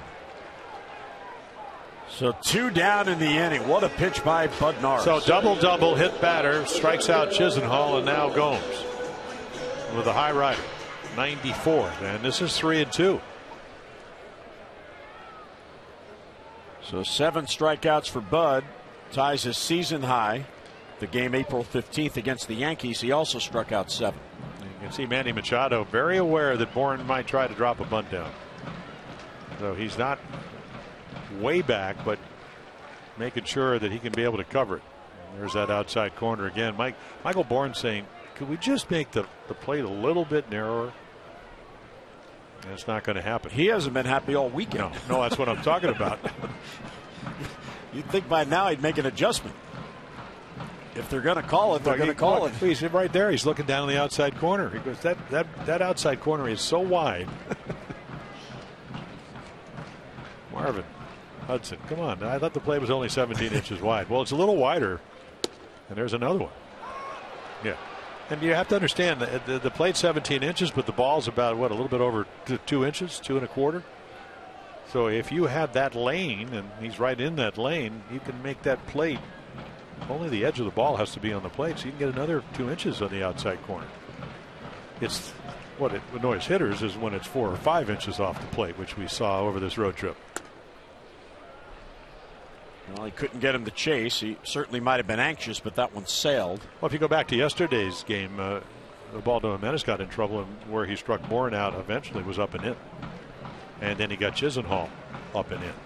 So you establish a way now for Matt Wieters and Bud Norris as this tandem. Where are we going? Looks like away again. Weak ground ball towards the middle. Hardy is right there. He'll step on the bag ahead of the sliding Swisher, and the inning ends. And a real good job by Bud Norris. A run was in, none down, and he gets out of the jam.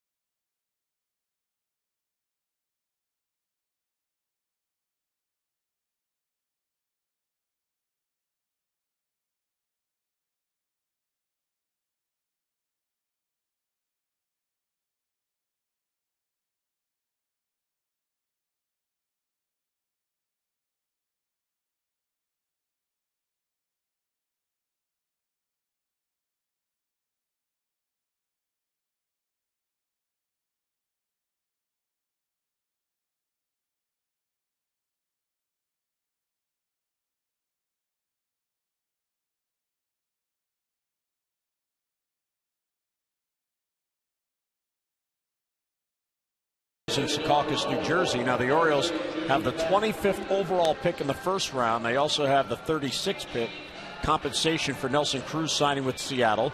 Then in the second round, they'll select the 68th overall.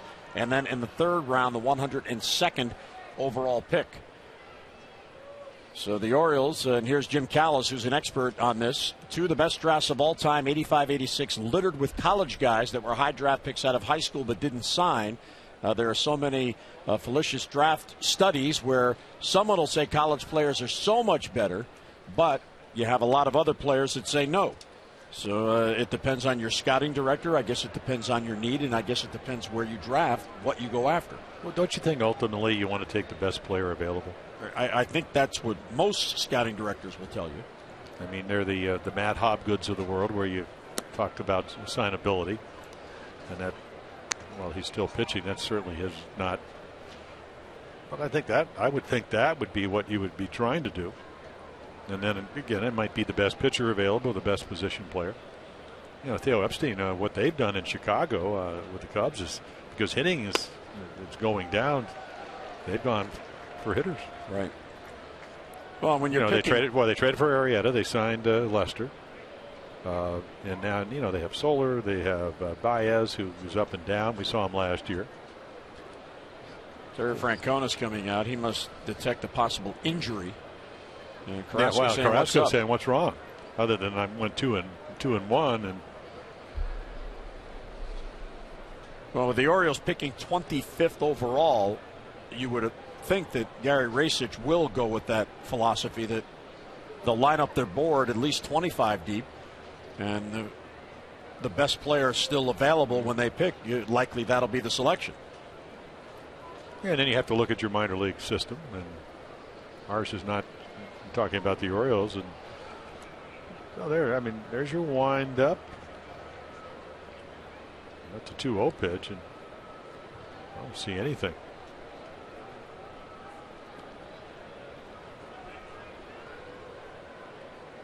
Maybe just that gesture there at the end concerned the manager. Misses outside. 3-1 on Wieters. Wieters will be followed by Davis and Young.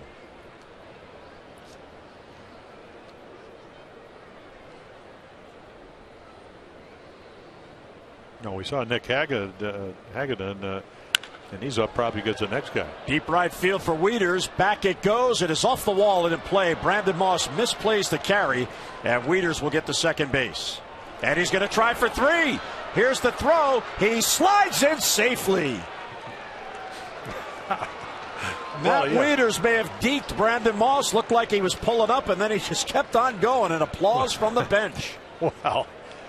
I was talking to Richie Bancells all during spring training because Matt wanted to be back. The first game was March 17th. Looks like he might hit this ball out of here. And there's Moss, plays a double into right there, and why not keep going? And what he was talking about is he said he's never had anybody going through Tommy John surgery that worked harder than Matt Wieters. So now, with all this conditioning, Matt thinks he's fast, and it works. And he got a triple. The Orioles are becoming triples machine. So pitching change. Carrasco leaves. Orioles threatening for more in the 5th.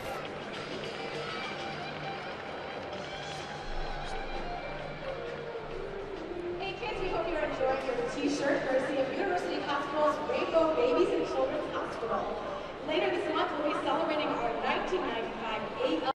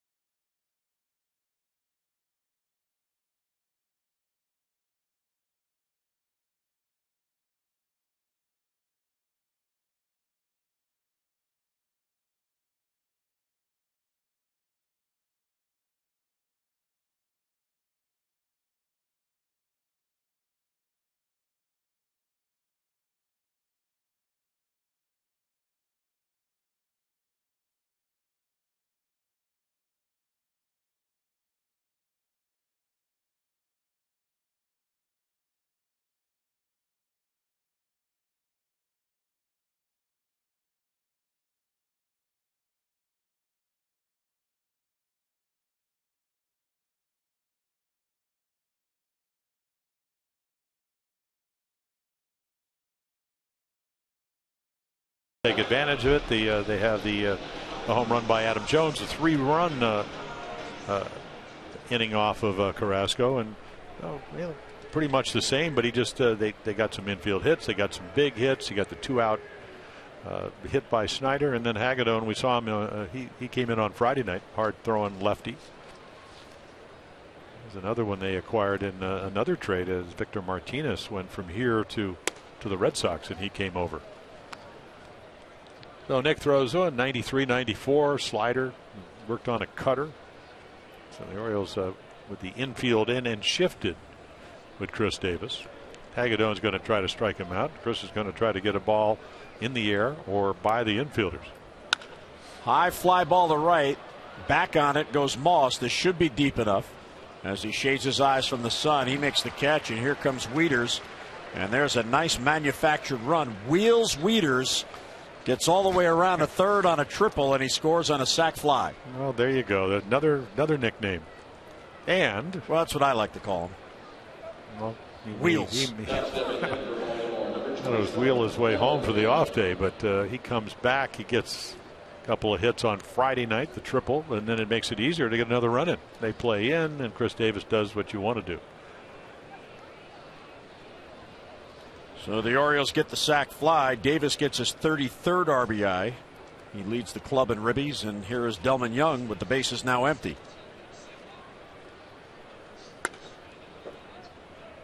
Fastball misses to Delmon. 0 for 2 with a couple of strikeouts.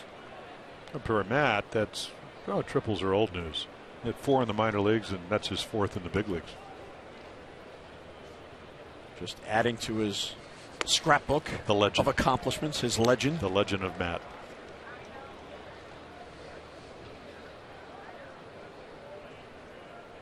Delmon Young has never faced Hagedorn. So the Orioles and Indians, they play a home and home, and that's it. Hard hit ball towards the middle. That's a base hit past the dive of Aviles. So Delmon was down in the count and didn't matter.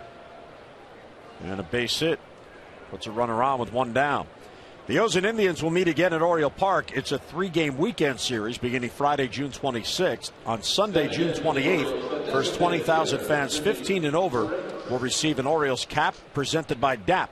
So don't miss this annual fan favorite and come on out and enjoy a summer afternoon at Oriole Park. For your tickets, Orioles.com or call 888-848-BIRD. Now, the Indians had a streak of 17 consecutive runners stranded on base before the Davis sac fly. That's a tough call for Hagedorn, though. Runner at third and nobody down. And then Paredes batting right out in front of that and nearly hits one into Bobby Dickerson. That's why he plays a little bit deeper. Former Oriole, former Marlin, former Dodger. Briefly, they signed him, never and DFA'd him, and designated for assignment in the same moment. Nice to know you. Indians were happy to pick him up, though.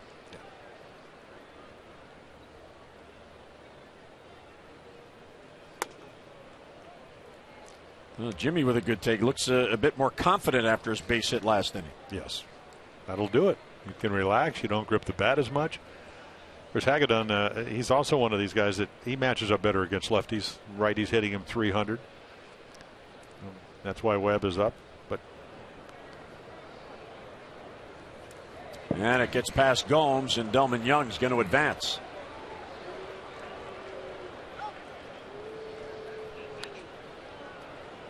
Yeah, he just bounces the breaking ball, and again, you come in, you know what you have to do against lefties. You may not know they're hitting 300 against you, but you know that maybe you're not making the quality pitches that you'd like. So you overthrow your pitches, and Gomes, who's done a nice job of blocking balls this whole series, that ball gets by him. So another chance to get a run with Delmon at second base with 1 down. Hard hit ball, but right to third. Chisenhall has this one, and he gets it across the first. See, so that's 3 quality at bats for Paredes. You're not always going to get hits, but I remember when I was doing Monday Night Baseball and Darryl Strawberry came to the big leagues. He might have 5 at bats, maybe to get 1 quality at bat, and the next year I'd be doing the same games. And the Mets, of course, this is 84, 85, 86. The next year, 2 out of 5, 3 out of 5, hit 39 home runs. So you're always working just to have good, and that's kind of what we talked about in the opening. Just the quality of the bat. You're not always going to get hits. Have an idea when you go up to the plate. And the Orioles have done a nice job this afternoon. Another opportunity to get another run in. J.J. Hardy now with Delman at second and 2 down. But the other thing about this inning is Bud gave up the run, but got out of a bigger jam that was. The Indians certainly had a rally going. They had a run in first and second and nobody out, and did not add a run, and now the Orioles get that run right back.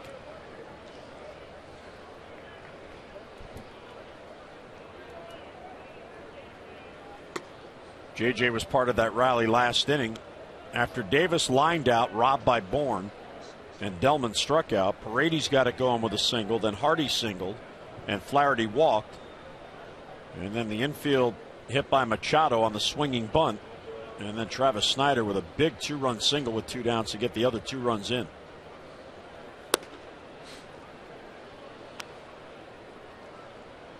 Seems every pitcher on this staff has a mid-90s fastball. Well, remember when Davey Johnson was managing the Orioles, and he called it his National League bullpen. A bunch of hard throwers. Alan Mills and Benitez. I mean, Randy Myers had what, 46 out of 48 or out of 48 tries. And this one out of the glove of Yan Gomes, and going to third is Delman Young.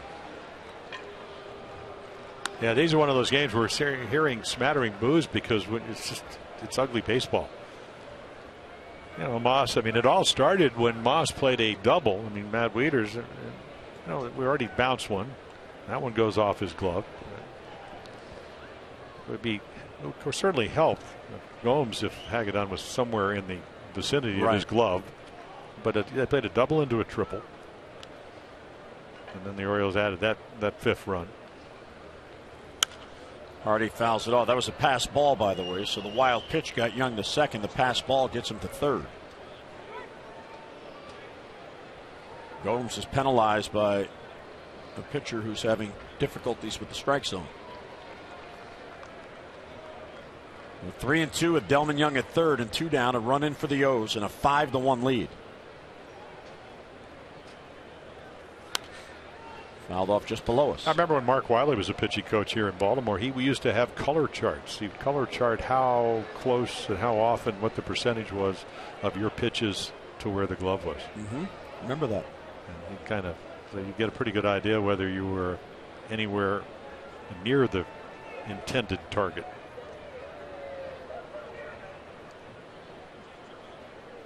Good at bat here for Hardy. Bounced slowly to third. Chisenhall backhands and fires across to get Hardy, and that ends the inning. The Orioles do get a run on the triple by Wieters, sac fly by Davis. Mid-5th in Cleveland, 5-1 O's.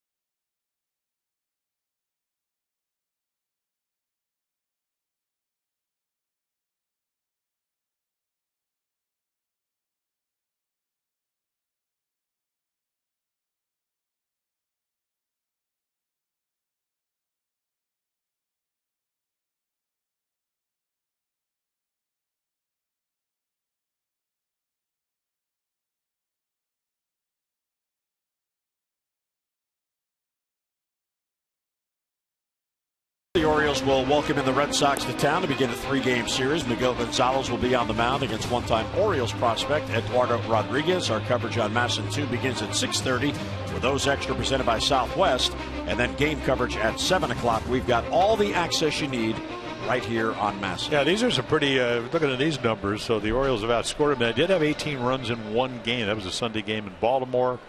The Red Sox have out-homered them. The Orioles ERA, of course, 18 runs has a lot to do with that. And these teams ahead of the Orioles, so hopefully the Orioles will win today, and when they get back into their division, they will do what they haven't been able to do, which is put a winning streak together. That would be good timing, getting their players back. But Norris, one of them, as he pitches here into the fifth. Well, the last time the Orioles saw the Red Sox, they got 2 out of 3. They had the David Lowe walk-off home run, and then the 18-7 win. And it looked like they were getting set to go on a roll, and then the 2 canceled games because of the unrest in Baltimore, and then the game with no fans, and then home games on the road. And it looked like it was about to click, and then the interruption. Well, the Orioles, hopefully they'll be a better ball club. You get Norris back. I don't know if 15 wins is a normal year for him. He probably won't do it this year because he started out 1-4. But just to get him back every 5th day, you know, you got 5 good starters. You got Wieters back, one of the outstanding catchers in baseball, switch hitting catcher. Now, of course, this game is far from over, and everybody knows that if you ever played the game. And I think they'll watch the pitch count at now at what, 73. 43 strikes and 30 balls out of the zone. Bouncer towards the middle. There's Hardy back of the bag. See that strong throw got him. Yeah, that is what Bud Norris could do last year. When you needed to make the 2-strike pitch, he could throw it knee high, low and away, and that's the Dave Wallace, Dom Chidi effect. That's what they preach. And right there, that's exactly what he did. I mean, a high ball hitter, a inside middle hitter, he threw it down and away, and you get an easy out. Dave Wallace will be pleased with that. As he said in the game, there's Dom in the bullpen with his chart. Here's Kipnis. As Dave told us before the game, he really didn't know what to expect from Bud today. Was he going to guarantee 8 innings, 110 pitches? No, because he can't. But so far, so good, and he pitched himself out of the one jam he pitched himself into. This ball slicing towards deep left center field. Adam Jones way out there, and it's over his head, and it bounces against the wall. Adam quickly fires in, and there's a 1-out double for Kipnis. Yeah, he has been so good to be able to strike him out, keep him off base. As we mentioned, 398 hitter here in Cleveland with 4 of his 5 home runs. Just a little breaking ball. I mean, it stays pretty much in the middle of the plate. It is down, but it's down the middle, and that's why he's able to hit it over the head of Adam Jones. I mean, hit it a long way. And you can see yesterday, that's probably a ball that gets caught because of the wind. Today, because it wasn't knocked down by that wind, it actually aided it double over the head of your center fielder. Carlos Santana now has grounded out twice, once into the shift. Ryan Flaherty in shallow right field where he is right now, and this ball's fouled back. That'll be in the crowd. Yeah, one of those plays where if you have somebody on versus not on, it might have been a base hit, but because you didn't last time, Santana, who, I mean, he's only in this series he's only 1 for 5, but that was the big double that won him the game yesterday. But if you don't throw him strikes, he'll take the walk. That's why he leads the American League in base on balls. Can't reach that. 0-2. Kipnis with that double extends his hitting streak to 5 in a row. Yeah, he's also hit an 18 straight here at home. Yeah, Santana, anytime anybody grabs around the oblique, you get a little bit concerned. He was grimacing after that swing. So 18 in a row at home for Kipnis, who's at second base. 0-2 on Santana. Lifted to left. Snyder backs up. Easy play for him. And he's got it. Kipnis is going to tag to draw a throw, and it's fired right in. And 2 out in the inning. Let's get a look at our PNC minor league report. Kevin Gausman pitched last night in Wilmington, Delaware for Frederick.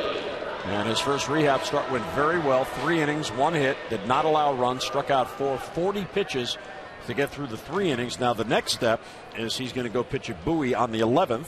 And then Buck said before the game they will reevaluate. Yeah, they made it a point. Number one, we want you to feel well. He did. Number two, Bud Norris gave up 13 earned runs in his 11 2/3 rehab. He said, we want you to really focus.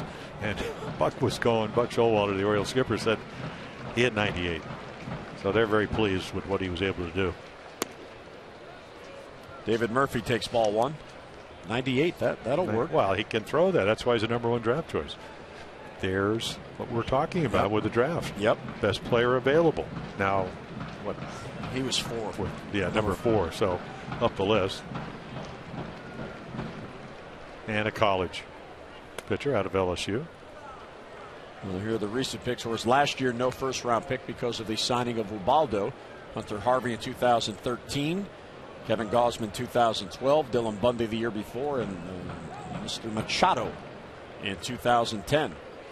By the way, if you have time, go to MASNsports.com. Steve Molesky, who covers the minor leagues and the draft better than anybody, he's got a real interesting story. We showed you some of the Jim Callis quotes earlier. And Steve, real interesting article about draft philosophies and what teams, as you were talking about before, try to do or will do, or we try to anticipate what they might do. So check that out with Steve at MASNsports.com. Outside, ball 3. Well, you got a real dangerous hitter with one swing on deck, and maybe that's what Matt Weeder said. Let's just try to make our pitches. Let's try to make Murphy, who's had a great series. 1 for 2 today, 2 for 3 on Friday night. Because if you end up letting him on, they get the guy they want, the home run guy coming up. There's a strike. And it's not that you, I mean, this is why you do all your sides. It's been a little difficult because of the bronchitis for Bud, but you pride yourself as a pitcher that I can still be aggressive, but within the strike zone, not down the middle. I work hard enough so I know what it feels like to throw a ball right to where the glove is, and he misses. And that could be the fatigue factor because the pitch count now into the 80s. The kind of game that if you're Buck Showalter, and I'm not sure Buck did get out of it, but Buck was very, very, as we mentioned, a long leash. I thought it might be a little bit shorter, but you got to win this game today. And you have a pretty well rested bullpen. And a day off tomorrow. Yeah, and so there hasn't even been activity in the Orioles bullpen. So with 2 down in the inning, he's going after Brandon Moss. And of course, the walks have been detrimental. This one's popped up and may stay in play. Machado's out there, and Manny's got it. He battled the sun, and at foul territory has it for the out. So Bud gets out of another jam as the Indians put 2 on, but cannot score. We're through 5 innings in Cleveland. Outstanding defense being played by the O's, and the Orioles with a 5-1 lead.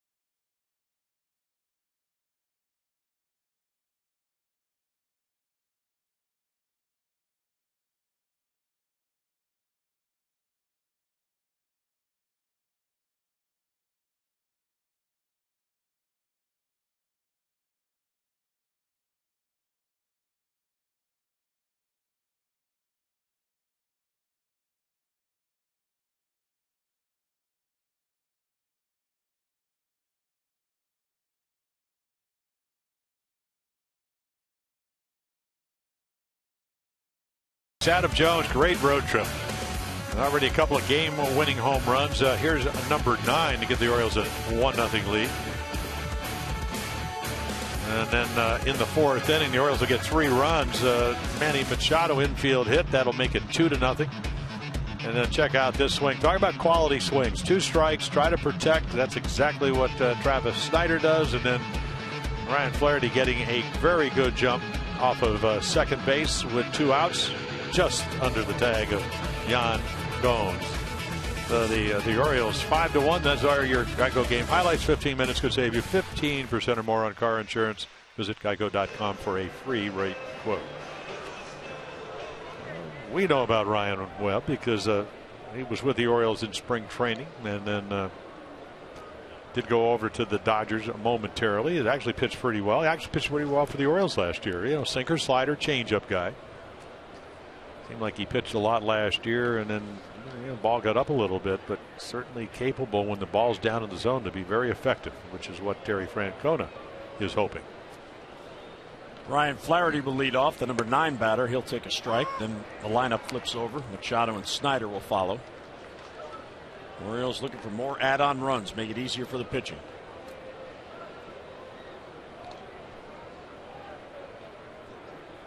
Flaherty drew a walk in the rally in the 4th inning. And a real good deep at bat. Chaz Rowe now getting loose. Yeah, and I would think that they are very happy with what Bud Norris was able to do. Pitches count what at 85? 85. Well, and he's had back-to-back stressful innings. There's Jepczynski, or as we like to call him, Mark.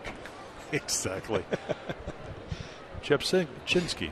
Yeah, you don't want to try to spell it. I know. Yeah, Zepchinski, and it begins with the letter R, which is silent. Well, it would be if I pronounce his name. Here comes the left-hander Mark on. Where's number 35? Good old lefty. That's what Joe Cronin, the Hall of Fame shortstop, American League president, he used to call everybody Lefty Slug. He had 2 names. Lefty or Slug? Yeah. That cuts down on the prep work. And the 2-2 to Flaherty is swung on and missed. He got him. So Ryan Webb gets Flaherty for the first out in the Orioles' 6th. Something off speed, 86. I don't know if it's a backup slider or maybe a changeup, but Ryan, good swing, but swings right through it. One of those breaking balls you think it's going to filter down in the zone and it just stays there. Ryan's hoping that he foul tip it. Look at him, looks back right away to see if Gomes was able to keep hold of it. Here's Manny, who's had a good day. He has 2 hits, both are infield hits, 1 a bunt, 1 a swinging bunt to drive in a run. So Manny, his 16th multi-hit game. Only Adam Jones has more. Adam has 17. And he has an RBI. He now has 7 hits on the trip in the 7th game. 7 for 27 for Manny. Up and in, ball 2. Carrasco went 4 innings plus 1 batter, charged with all 5 earned runs, 7 hits. Hagedon an inning, 1 hit. And now Ryan Webb here in the 6th.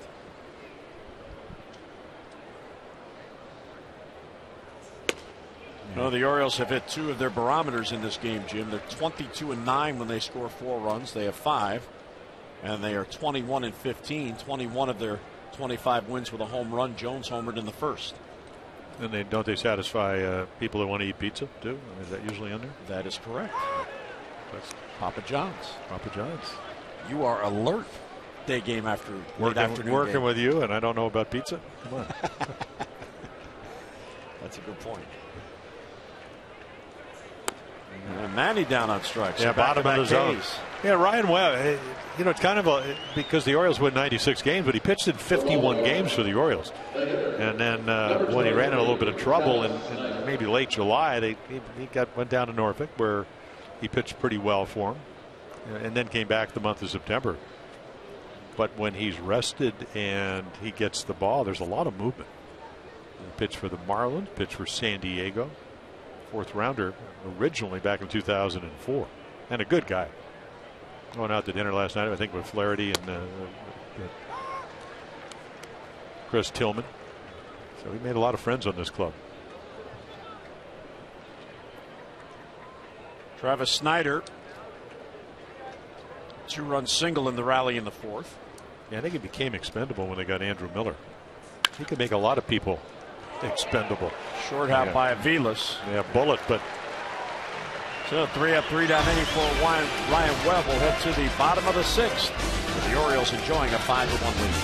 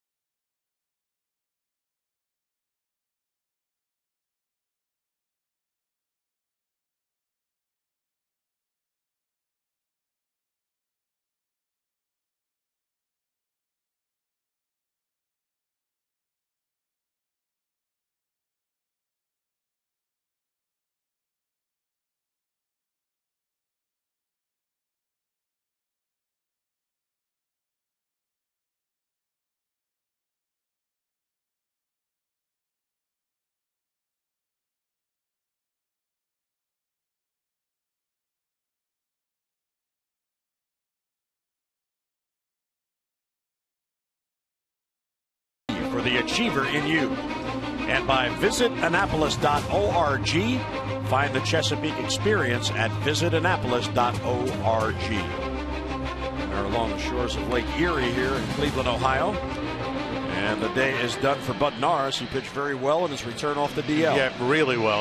I think Buck Showalter talked about 421 the left-handers. There were 7 left-handed hitters for the Indians in the lineup, and he was able to make a lot of pitches. Looked like he was going to get in trouble second time through the order. A couple of doubles, hit batsmen, pitched right out of that. So that was very much Bud-like of what we saw in 2014. Chaz Rowe, what an addition as he's been for the Orioles. 9 1/3 scoreless innings pitched. Probably one of the best sliders on the club. That's the fastball, and the breaking ball is the slider. 92, 93, a lot of strikes. So 6 outings, 5 hits, 3 walks, and then 11 strikeouts in those 9 1/3 innings. And Dean Albany, the longtime Orioles scout, was saying, boy, if he could add a changeup, which he had when he was a starter early on in his career, he said, boy, he could probably be a starter for you. And then the next day I said, told him what Dean said, and he said, we're just working on that with Dom Chidi. So they know he wants to have a changeup. Probably won't use it with a 4-run lead. He'll just go out and do what he does, which is throw a lot of strikes. He'll face Nick Swisher.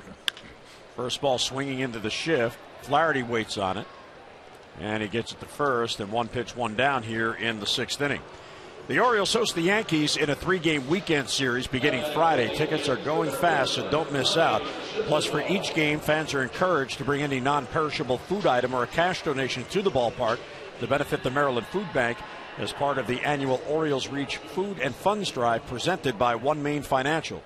Food donations are also now being accepted at participating One Main Financial branches. For your tickets, visit Orioles.com or call 888-848-BIRD. Mike Bordick and I have it all set. We're going to go out there and encourage those Yankee fans to dig deep into their pockets as they get into the ballpark. Well, they'll think that they won the lottery when you come to Baltimore. Ticket prices are fair, beautiful ballpark. Not that Yankee Stadium isn't. They come down for the weekend, walk around the harbor. Donate to the food bank. Exactly. They are on warning. Here's Chisenhall. Well, they got to be very pleased. I mean, if you're a Yankee fan, you're very happy. Joe Girardi's a terrific manager. All those injuries and whatever, and they can give up more runs than they score, yet they still are over 500. And now all of a sudden, some of their guys have gotten a little bit healthier, and especially Mark Teixeira. It's a nice foul the other way to stay alive. The biggest bat of the afternoon is Lonnie Chisenhall, who I don't want to really put it on him. I mean, he's one of those at the moment. Of course, this game could change. You get the back-to-back doubles. Swisher gets hit, and then Norris able to strike him out. And that was a huge, huge at bat. A good take right there on the hard slider. And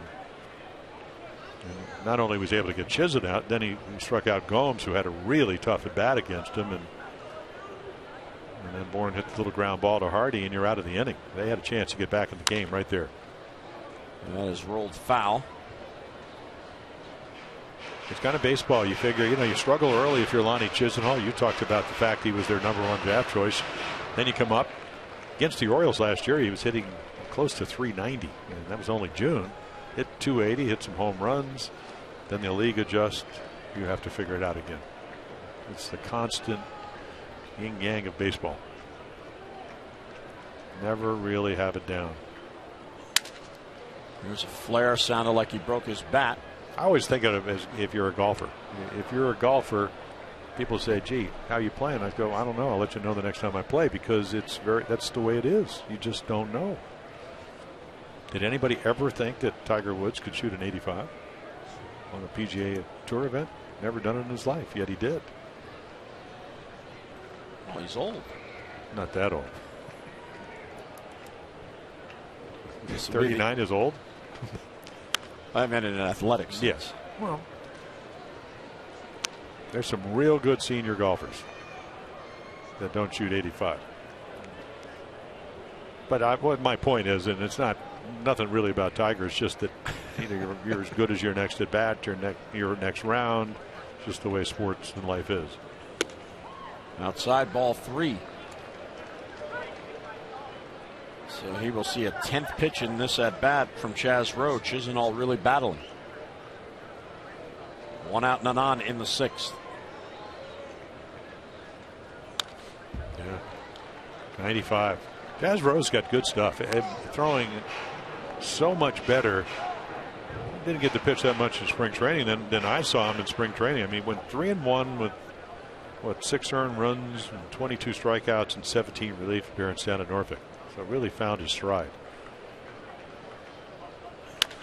And that swept to first. There's Davis. He'll go to the bag unassisted.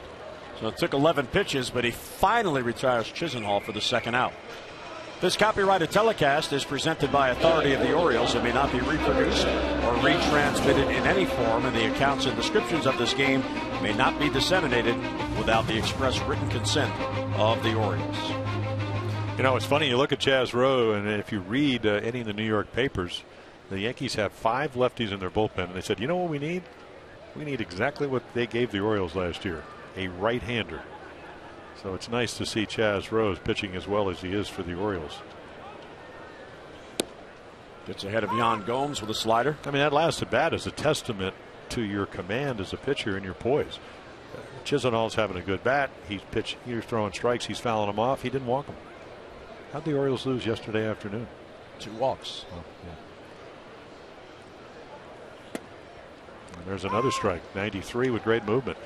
I was asking him how he gets the ball to move that much. He throws, usually if you throw a sinking fastball, you throw it with the seams. He throws a 1-seam fastball where he actually splits the 1 seam. You really have 2 and 4, and it moves. And there's the slider. And then he just kind of moves his hand to the side to get the slider. I've never seen anybody throw the ball like that, and the ball just dives with good velocity. There's his pitching coach. A 1-seamer. A 1-seamer. So you have the 2 seams. Well, I just imagine you can take the ball and you can actually have the 2 seams, but he just moves a little bit to the right. So 1 finger's off the seam. Yeah, exactly. And for him, pitching his feel and touch, it works. And there's the slider, and it goes down. He's a big guy at 6'5" or 6'6". I mean, when Ryan Webb, Chris Tillman, and Chaz Rowe all in the same hallway yesterday, walking down the hallway, and then Flaherty, the short guy next to him, and he's what, 6'3". High pop to shallow right. Delman Young in battling the sun. And he gets there for the out. And Chaz Rowe, a 3-up, 3-down inning. Our Mazda do-ups for the Birds in the 7th. Adam Jones, Matt Wieters, and Chris Davis coming to bat.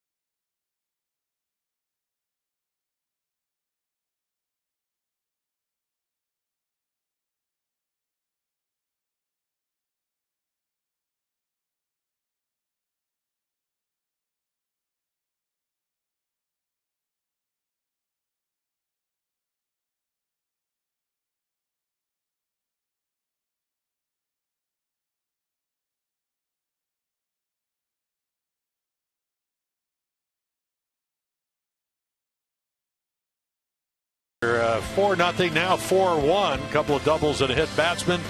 And Norris strikes out Chisenhall. And then Gomes, 10-pitch at bat. He's frustrated and then gets out of the inning. Ground ball right back up the middle. The Gold Glover, Hardy, steps on the bag. And not only you're out of the inning, the score is still 4-1. That's your T-Mobile game changer. And Norris goes the first 5 innings after not pitching since the 10th of May and was outstanding. Kind of always nice when you pitch well, they get you runs. If you leave because of circumstance, this is the fact that Bud pitch count got to 85 and he hasn't pitched since May 10th. The bullpen comes in, and now you try to add some more runs. Have a nice little afternoon before you get on the plane and go back for the off day. Adam Jones homered in the first to give the Orioles the lead. The Birds have never trailed in this game. He also hit a fly ball to the deepest part of center field that Bourne caught up against the wall. And there's a line drive into right field for a base hit. So Adam has a multi-hit game, his 18th on the year, and a leadoff single. And now here's our Lexus drive of the game, Matt Wieters, in the 5th inning. Well, ladies and gentlemen, start your engines. Here it is. It's a high drive to right. Moz plays it into a double. No, it's a triple as he never stops. Wheels Wieters, the drive of the game, brought to you by Lexus of Towson, the area's #1 volume Lexus dealer, 5 years running. See why at LexusofTowson.com. It plays right along with Lexus. That's right.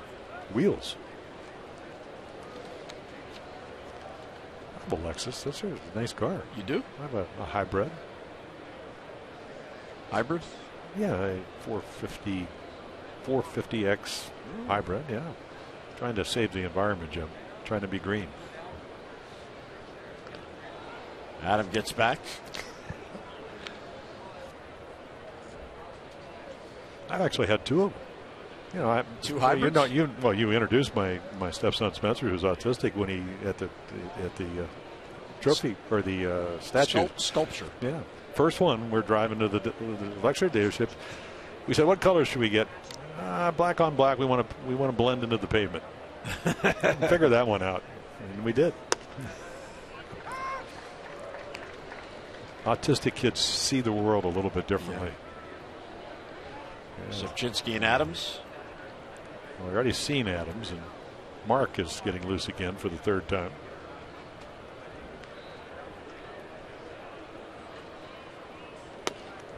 There's the changeup. Good one. Wieters 1 out of 3 with that triple, so he's hitting all 3 games this weekend. He will be happy to get back in action at home. Well, I look at his swing, and it is so much shorter than it has been in years past. He worked on it last year. I mean, if you want to go back before the Tommy John surgery, he was off to a great start. And one of the reasons is over the course of his career, natural right-handed hitter, hits most of his home runs left-handed for more at-bats, 248 left-handed, 280 right-handed. So higher average, I mean, more home runs per at-bat hitting the other way. But the swing is shorter. And it's just easier to get the bat through the zone on a level plane, and it's easier to hit. Hands are a little bit lower. Doesn't mean you're going to get hits. It just makes it easier when you get pitches hit. Pretty good slider right there. A good off-speed pitch gets him. 3rd strikeout for Webb. They sit away, and for some reason, and I don't know if it's the fact that Ryan Webb is so big and he hides the ball well, but he struck out Flaherty on a high pitch, and then the same with Matt Wieters. He'd like to have it down in the zone, but he gets away with it. So Webb will leave. Chris Davis coming up. We'll see Sepchinski when we come back.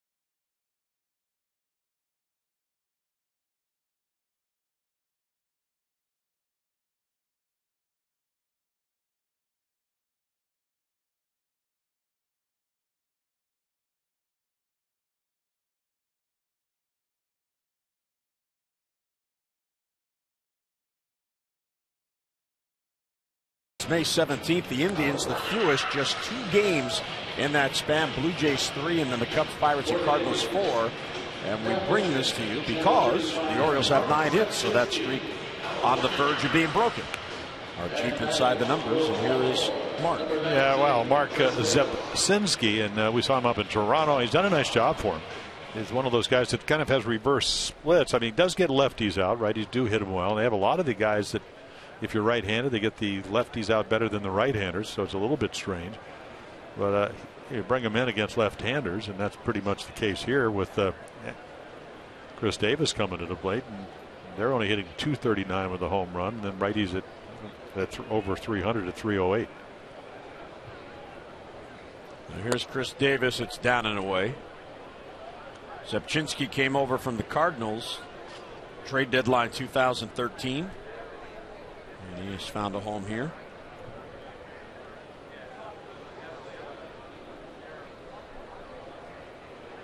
He's from California. And then 2-0 to Chris.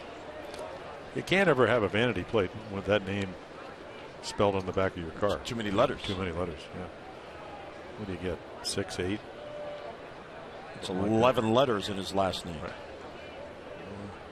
Yep, 11. Davis, by the way, is 2 for 5 against them in their prior meetings.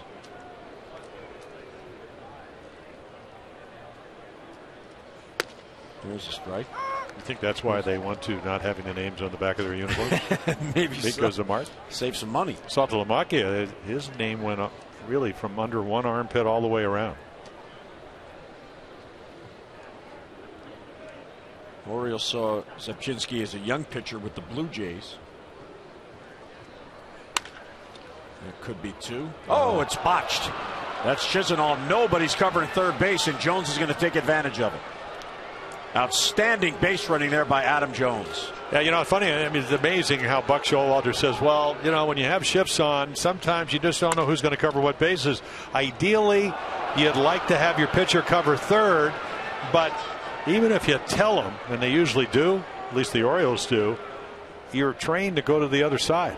So you kind of break to the other side, and as it turns out, Adam heads up base running. And again, Chisenhall, boy, having one of those afternoons. Not an easy play because of the hop, but it's almost like instead of getting one, wanted to try to turn two and doesn't get anybody.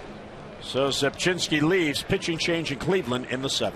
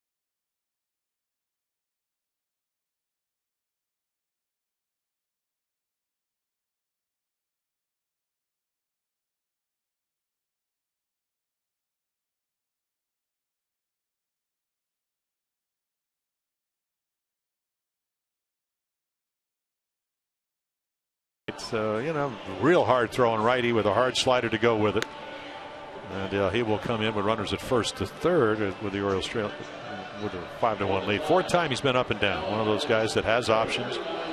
So again, if you're going to make adjustments, roster, bullpen, he'll be the guy. Lefties haven't gotten a hit. Righties aren't hitting them very well. I mean, real good arm, and you know, one of these guys that came up through their minor leagues as a starter, and then the right shoulder, had a lame rib surgery, and still able to throw 97, 98. Yeah, following the surgery, they made the switch. So here's Delman, first and third, one down. Very alert base running by Adam Jones there, knowing the situation. Well, Buck was talking about it. He said, you know, it's so difficult sometimes with all the shifts and whatever to go through all the possibilities or scenarios of who's going to cover and whatever. That's exactly what he was talking about today. You can tell a pitcher to do there, but very few can get over there. And he was talking about actually telling them before the play may happen, because you're so ingrained to go the other way. He said, really, the play is the catcher as opposed to cover third.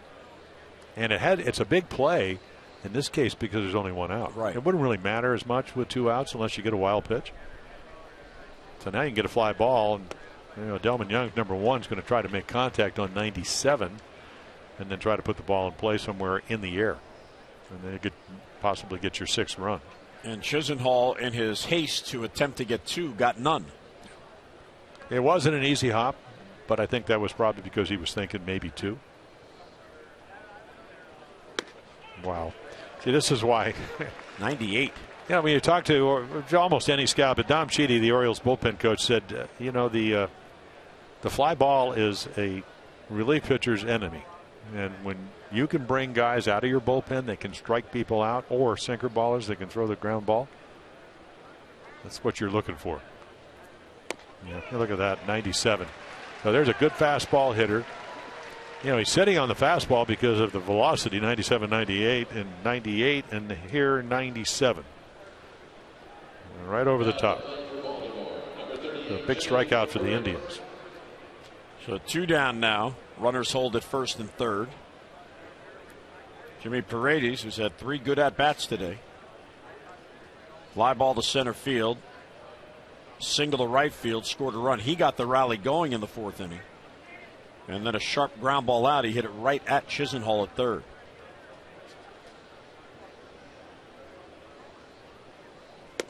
Yeah, well, this will be a test.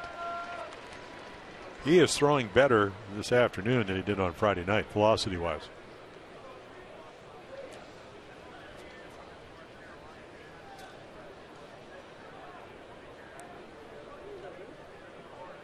Goes with a 5-1 lead here in the 7th.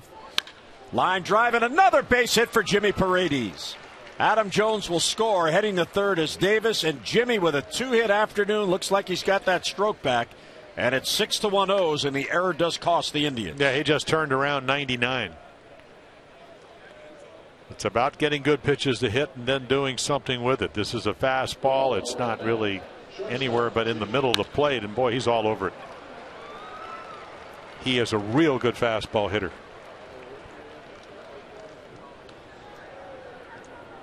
So Paredes with a 2-hit game. Well, you'll really love to see this if you're an Oriole fan, because what's happening is that about as hot as anybody, hitting close to 400. The league adjusted. He didn't, or at least it took him a while, and now all of a sudden he's trending in the right direction, and that's what you're looking for. Well, he was 2 for 32 over his last 9 games. Today he is 2 for 4. J.J. Hardy now, and his first multi-hit game since May the 27th. It was the doubleheader day where his slump began. He went 1 for 8 in the doubleheader against the White Sox. But Paredes has that stroke back today. Up and in, 2-0 on J.J.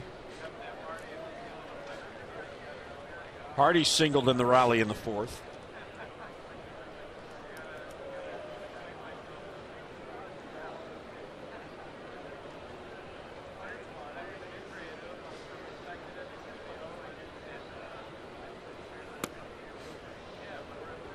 You know, Jim, and here's the other positive about this game for the Orioles. They have 6 runs. 5 of the 6 runs have been driven in with 2 men down.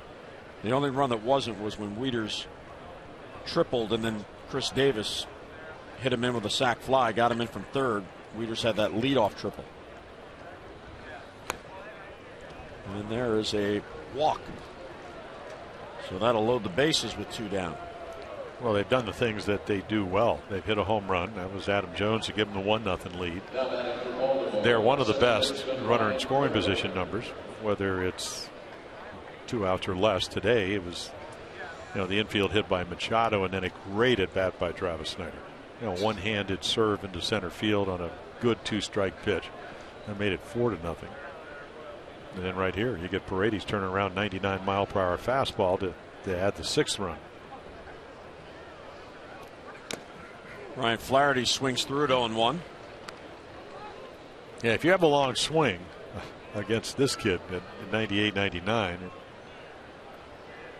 it's another thing that, you talked about Ryan Flaherty moving in because of injury. Scope still trying to get the knee well down in Sarasota.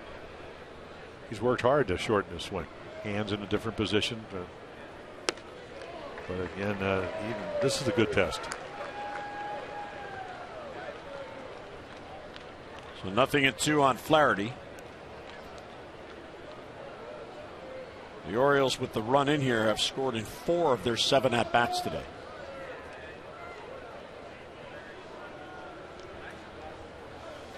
Outside, doesn't chase.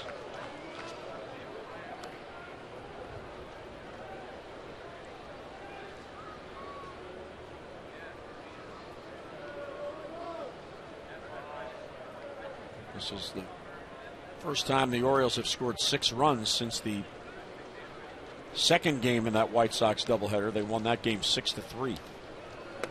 And Flaherty down on strikes to end it. But the Orioles do get a run. They strand 3. 7th inning stretch in Cleveland. Chris Davis and the Orioles with a 6-1 lead.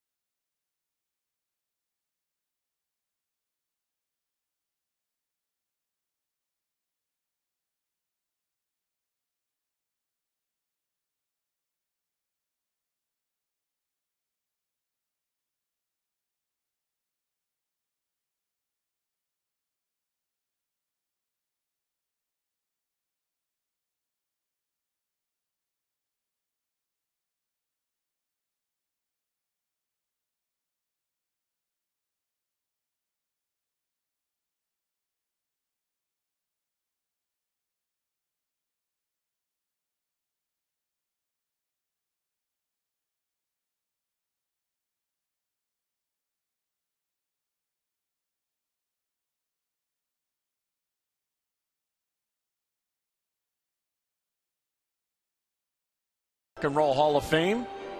See Bruce Springsteen being featured there at the Hall at the moment. And the Orioles travel party had an opportunity to go, and they did so. There's Bud Norris and Darren O'Day. This was on Friday morning as they checked out some of the exhibits. Guitars used in concerts by some of the biggest rock stars. Richie Bancel's joined in as well. So inside the vault, the travel party, they're in there. They're in the vault there. They got to see the drummer for Kiss, Peter Criss, his green platform boots that were worn during the Dynasty Tour, and his original makeup kit, including the shower cap that he used to hold his hair back while they were putting on all that Kiss makeup. Of course, this year, one of your big fans, Joan Jett, was inducted into the Hall of Fame, and in that room, there's the leather jacket that you all, I Love Rock and Roll and Bad Reputation in the music videos, which I believe you produced. No. The only thing I produced was a no-hitter when she was at the ballpark. And, of course, she was from Silver Spring, right, Maryland, and a big Oriole fan.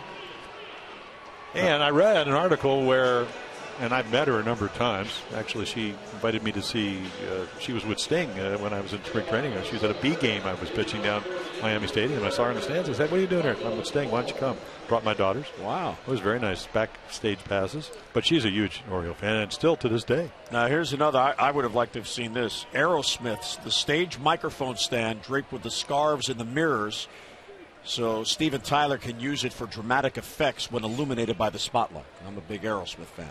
That would have been something to see. Steven Tyler. They also saw Michael Jackson's glove that he wore during the performances of Billie Jean. Jimi Hendrix's personal hand drawings. He was an artist as well as an artist. And the big Joan Jett exhibit. So a nice day over there the other day. Very much so. It's like going down into the vaults at the Hall of Fame where you get to see Ty Cobb's gloves. You got to put on white gloves I to do did it it once, yeah. Babe Ruth's overcoat. Hannes Wagner's bat that looks like it was a tree that they just gave him a handle. Oh, baseball, music. My favorite thing that I saw there, the time we had the opportunity, was Jackie Robinson's home Dodger uniform from his rookie year. The Dodger white, it seemed to be whiter than any other team's white, and the blue letter, or the red numbers and the blue letters for Dodgers, just a great. Anytime you see anything of Jackie in baseball, it's so important. It's so historical. I met Don Zimmer Jr. down in Tampa when we opened this year, and of course his dad played with Jackie Robinson. But he said when he used to go to Dodger Town, he used to walk back to the dormitories and all that with Jackie Robinson. And wow. I can't imagine what that was like. Never had a chance, even both of us ended up in the Hall of Fame, to ever meet him. But what a player. I mean, what a person.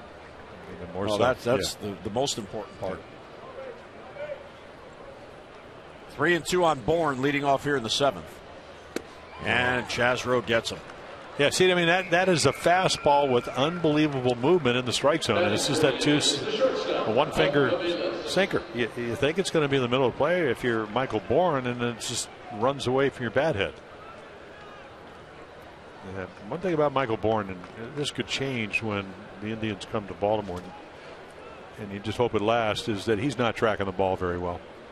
Just not be able to. Try to hit the back of the ball, and he's pulling his head, and Orioles taking advantage of it. Slider a little high to Mike Aviles. It was popped up to short and grounded out to short.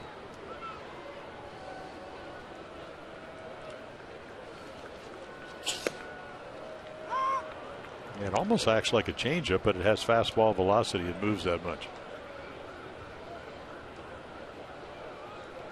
What a pickup, Chaz Rowe. He is off to a tremendous start since being called up. Hard hit ball towards the hole and a base hit. Wow, is this infield fast? It really is.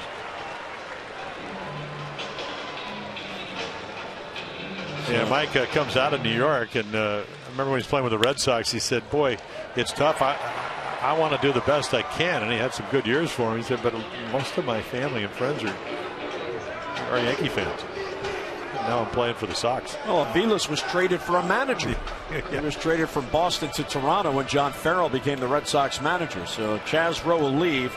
A lot of lefties coming up. We'll see T.J. McFarland when we come back.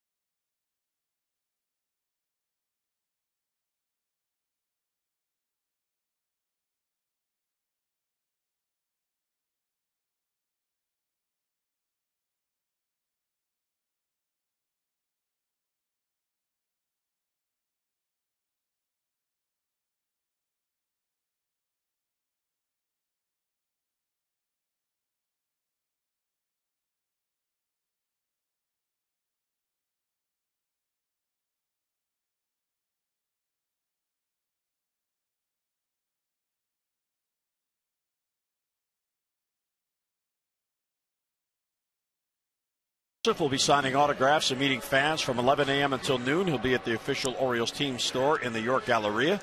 Don't miss your chance to meet Caleb and browse all the latest official Orioles gear. That is this Thursday coming up, June 11th, 11 until noon, at the official Orioles team store in the York Galleria. For more information and a complete calendar of Orioles community events, just go online at oriolesreach.com.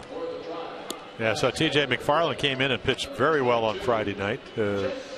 Able to, in the Tillman win, an inning 2/3, base on balls, a strikeout. So a sinking fastball, a four-seamer on occasion, slider and changeup to go with it. And been up and down this year, and certainly capable of giving you some length. That's one of the reasons they like him in the bullpen.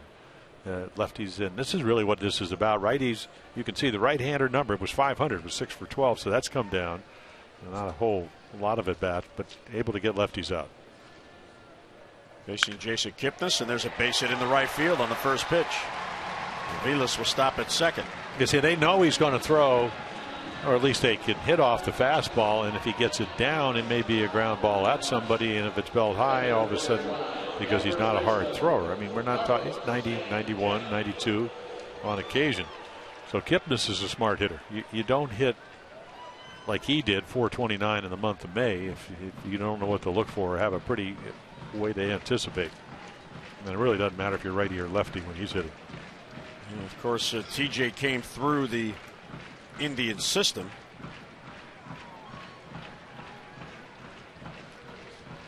So they know him somewhat, although he's only won 16 games at AA and AAA for him. Deep to left field. That ball may hook foul. And it is a foul ball. Well, you better, if you're going to be successful and you're T.J. McFarland, he knows this as well as I do, you better be down in the zone. And that's why they'll most likely get somebody up behind him. This is a game you need to win, and the Orioles will do everything they can. And part of that is if you get the responsibility to come in, do what Chaz Rowe did, make some pitches. And it's down right where the glove is. You're going to miss down. That's where you want to be. 0-2 on the foul ball. Tommy Hunter now getting loose. And then all of a sudden that fastball that is down may sink. You may get a ground ball. You said the very fast infield. If it sits at somebody, maybe you get yourself a double play. One pitch out of the inning. Because they're right into the heart of their lineup.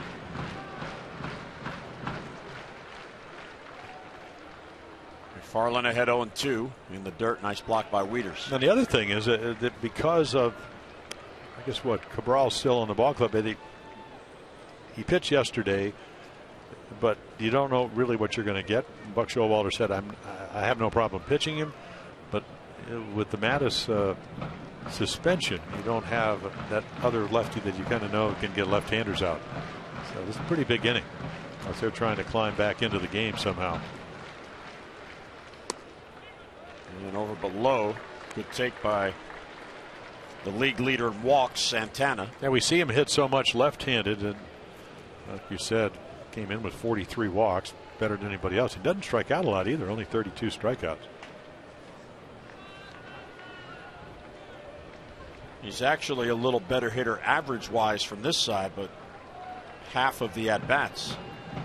He's 242 righty, 231 lefty coming in. 2-2 from 0-2 on Santana. Popped up back this way. Yeah, they have a lot of guys with good on-base percentages. I mean, it kind of starts with Kipnis, who leads it off. I mean, he's getting on base over 41% of the time coming into the game, and then right behind him, Santana, 38% of the time, almost 39. Murphy right behind him, hitting over 300. Santana battling here, 2-2 the count. Outside, ball 3. This guy's not going to chase. Well, that's the problem. Ideally, if you're T.J. McFarland, you want him to chase a ball out of the zone because you got ahead, but he gets back into the count. Now, you look at the scoreboard. Buck Showalter, any of us, any played the game, you pitch to the scoreboard, you have to throw him a strike here. You cannot walk him. And he did. And he threw him something that is really not a high percentage pitch. And this is exactly what the Indians want. They want base runners. They want where they, with one swing, get back in the game, and they've created that. Well, walks have certainly hurt the Orioles on the year. Walks that have scored, the Orioles 47 of 173, 27.2%. Only the Yankees have a higher percentage of walks having scored, but the Orioles have walked more than the Yankees have. And the minute they announce Ryan Rayburn, Buck Showalter's right out of the bullpen. So McFarland comes in, does not do what he did on Friday night, and the Indians got something going here in the 7th. So McFarland will leave after facing 2 batters, both reach, a single by Kipnis, a walk by Santana, and Tommy Hunter makes his way in the 7th.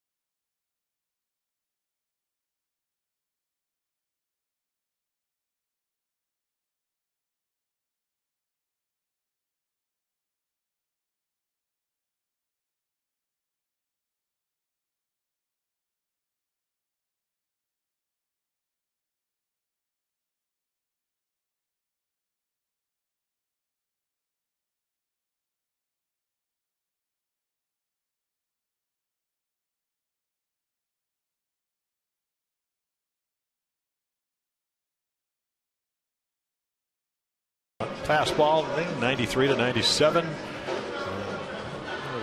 The pitch, that's a breaking pitch between a curveball and a slider. So there are the numbers for Tommy. He doesn't walk a whole lot of guys. 16 strikeouts in those 22 and a third innings. And then the left-handed average. That's why Buck Showalter, when Rayburn, who's a pretty dangerous hitter but right-handed, is announced, you bring in Tommy Hunter. And those are the important numbers. A little bit higher. Probably want it down about another 10-12%. That would be a really good number. And that's his job here. Strand some runners as the Indians try to get back in the game. Well, Tommy has 3 consecutive scoreless appearances, covering 2 2/3 innings. He last worked on Wednesday in Houston, when an inning and a third scoreless with 2 strikeouts there. So here's Rayburn pinch hitting. He's at 305. You see the runners. Aviles at third, Kipnis at second, and Santana at first.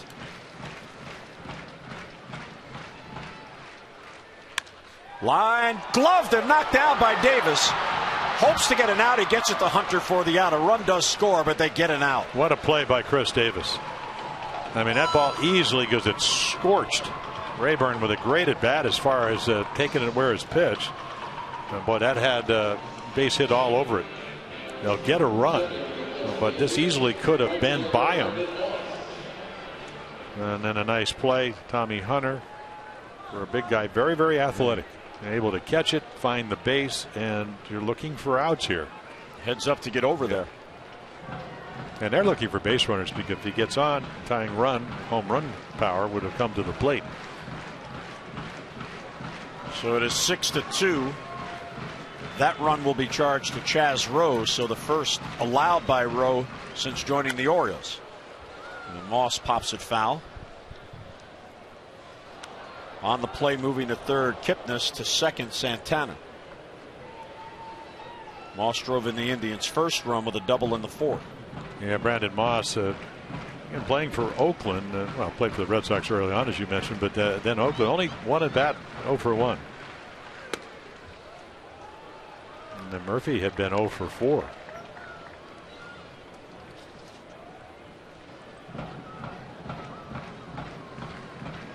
David Murphy lifted for Rayburn, who did get a run in. Might have been worse if that ball got by Davis.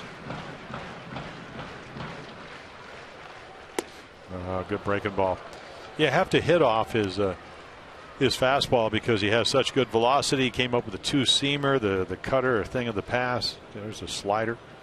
That's a perfect position right on the inside corner.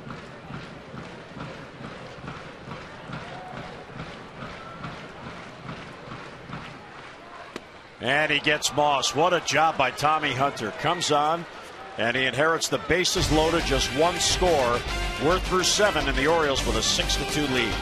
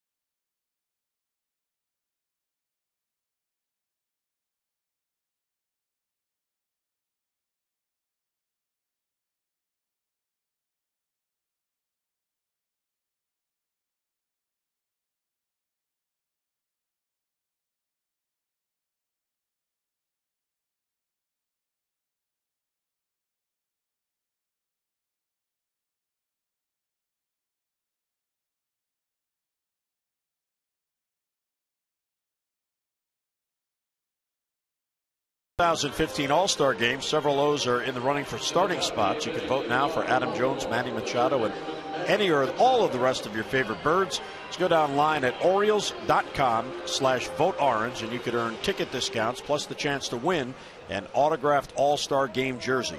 You can vote up to 35 times with each valid email address. So keep voting orange and get your birds into the starting lineup. Visit Orioles.com/voteorange today. Manny Machado will lead off as Austin Adams stays on. Snyder and Jones will follow. Top of the lineup here in the 8th. Adams gets ahead with a breaking ball. Yeah, the first one he's thrown. You're looking 99 and you get that. Well, that's Tommy Hunter's last pitch was 99. So maybe the radar gun, Tommy can throw, hit 100 in Boston a couple of years ago. Well, this is the way you would like to pitch.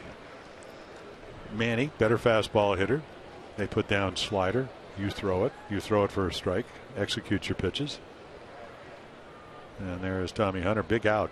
Oh, fabulous job. Well, that and the fact Chris Davis flagged that rocket down, and there's 98 after you establish the breaking ball. That's pitching. You know, he thrown 2 sliders that were really good. And then this. Not only that, I mean, late life, up and in. 98 there. You have to try to hit the ball 2 feet out in front of the plate to hit the ball in the inside corner. Almost virtually impossible. And if you do, you probably have to go in and get a new bat. Very hard to get the good wood of the bat to that pitch. Well, Adams has already struck out 3 since he came on last inning, and Travis Snyder takes a fastball high. Now there are those occasional guys like the king of swing, Terry Crowley, that if you look at the McAllister, we saw him on Friday. Crow would have to come sit around and then try to hit Gossage at 98. And then his swing would get shorter. Told me when he first started, and of course I knew him, he said he could always see the bat head over his shoulder. And then as he became one of the better pinch hitters, he said he couldn't see it anymore. Hands had to get a little bit lower, able to get the bat head to the ball, which is hitting. Snyder did a great job of that his second time up. One of the big hits, the 2-out base hit. On a 2, and it was a good pitch by Carlos Carrasco. Threw him a great changeup down and away, and he hit it into left center where Bourne caught it, the center fielder. And that made it 4-0 at the time. 1-2 on Snyder, who was 1 for 4 with that big hit Jim just talked about. It was in the 3-run rally in the 4th, and he's down on strikes. So 4 Ks in an inning and a third. Well, you got to like your bullpen. They do lead the American League in strikeouts, and you're seeing why. Carrasco, and we didn't even see Bauer, or we didn't see Corey Kluber, last year's Cy Young Award winner. But they got some power arms in the pen. Well, McAllister threw 97, 98 the other evening. Got in trouble when he hung a breaking ball the next inning, but they have some arms. Adam Jones, 2 outs, nobody on. Fastball's upstairs. Adam with a 2-hit game. He homered in the first to give the Orioles a lead, a 1-0 lead. Then he singled in the 7th to get a rally going and came around to score. 18 multi-hit games now for Adam. And he is 10 for his last 20. Well, home run to left, soft single to right. Yesterday started the game off with what, a double up the gap in right center. Down in Houston, 3 hits the last day, 2 of them up the middle, game-winning home run to left. So he's pretty much taken what you're giving him, and right there tries to hit us. Don't duck. Well, I'm trying to look at the monitor, but also see if a ball is coming at us. Got to do that, Jim.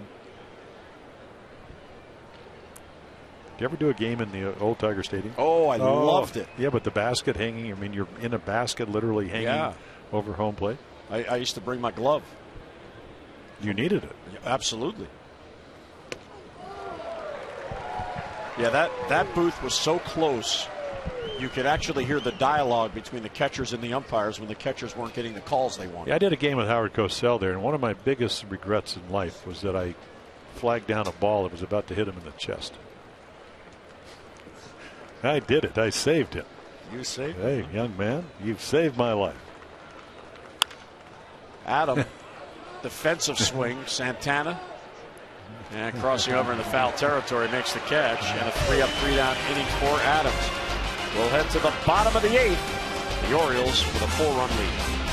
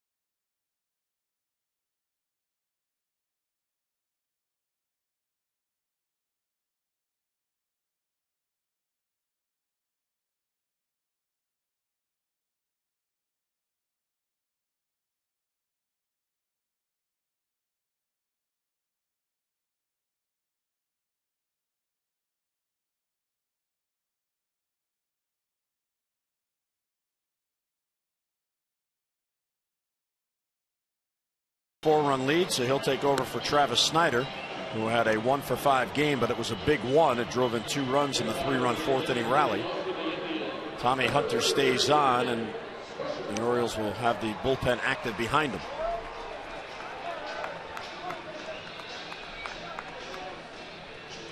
So Tommy came on in the bottom of the 7th. He inherited the bases loaded 1 out.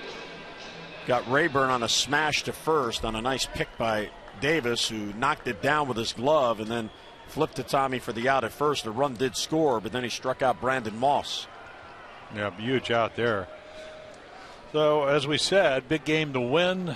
We saw Zach Britton get a 5-out save and on this road trip. So they'll do what it takes. Off day tomorrow. Breaking ball for a strike to Nick Swisher. Chisenhall and Gomes will follow. This ball's hit deep to right field towards the pole. That ball has a chance if it's fair, and it is foul.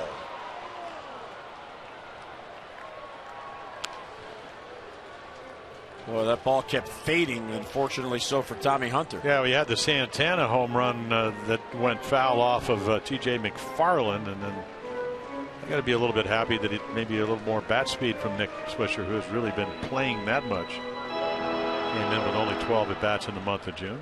Well, not that far into the month, but they got a lot of guys. Tough for Terry Francona to get them all in the lineup and keep them sharp.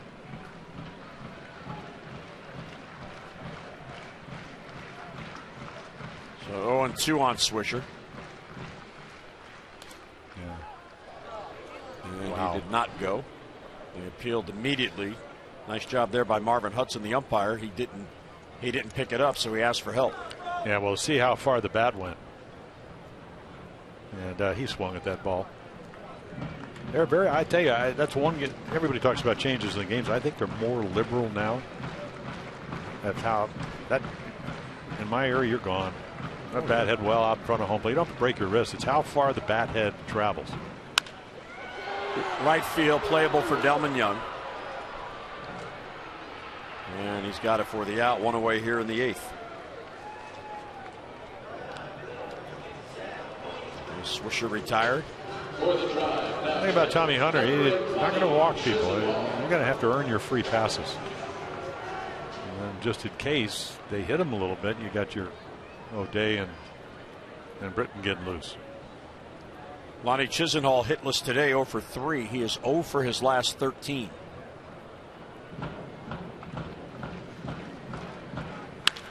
Hard hit ball towards the middle, and there goes the 0 for. Well, we talked about the fact that when they got a little bit to Bud Norris in the 4th inning, he was able to strike out Chisenhall. He's an inside half hitter, and if you get the ball there, and that's why fastball command is so important, boy, he becomes a tough out. You got to go way in or just sit on the outside corner. And with a couple of exceptions, the reason he is now 1 for 14 is they've been able to do that. Yan Gomes singled his first at bat. Bud Norris then struck him out in a huge spot in the 4th. And then he flied out to right in the 6th against Chaz Rowe. Tommy gets ahead 0-1.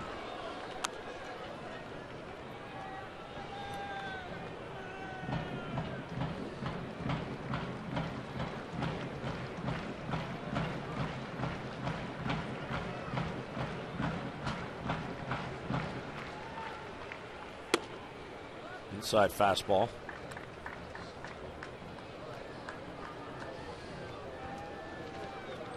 Tommy, the 4th Oriole pitcher. Bud Norris started 5 1/3 1-run. Chaz Rowe 1 1/3 1-run. McFarland faced 2 batters, did not get an out. Now Tommy pulls the weak ground ball and the breaking ball down the line.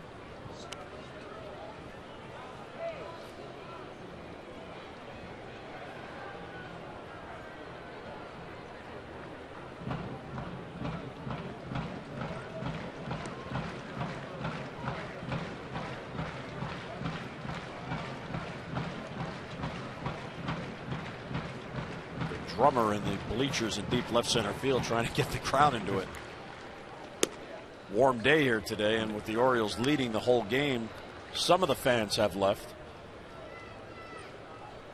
Yeah, and then we've had pass balls and we've had wild pitches and they have a couple of errors, but there he is. There's not anybody that plays for Buck Showalter that assumes that you're going to win this game unless you get the outs. Oh, what a pitch. He strikes out Gomes for the 2nd out. Now you kind of react to the way a hitter swings, and sometimes you have to be the greatest slider because this one stays up, but it fools them. And we saw Ryan Webb that to the Orioles. We saw Chaz Rowe. There's some pretty good sliders today. So now you got to think that at some point Bourne's going to try to bunt his way on because he hadn't been swinging well. And Manny creeps in at third base to take the bunt away. Hits it to right, but right at Delman Young, retreats a couple of steps, and he has it for the out. So the 1-out single doesn't hurt, and Tommy Hunter works out of it. We're through 8. O's come to bat in the 9th, leading 6-2.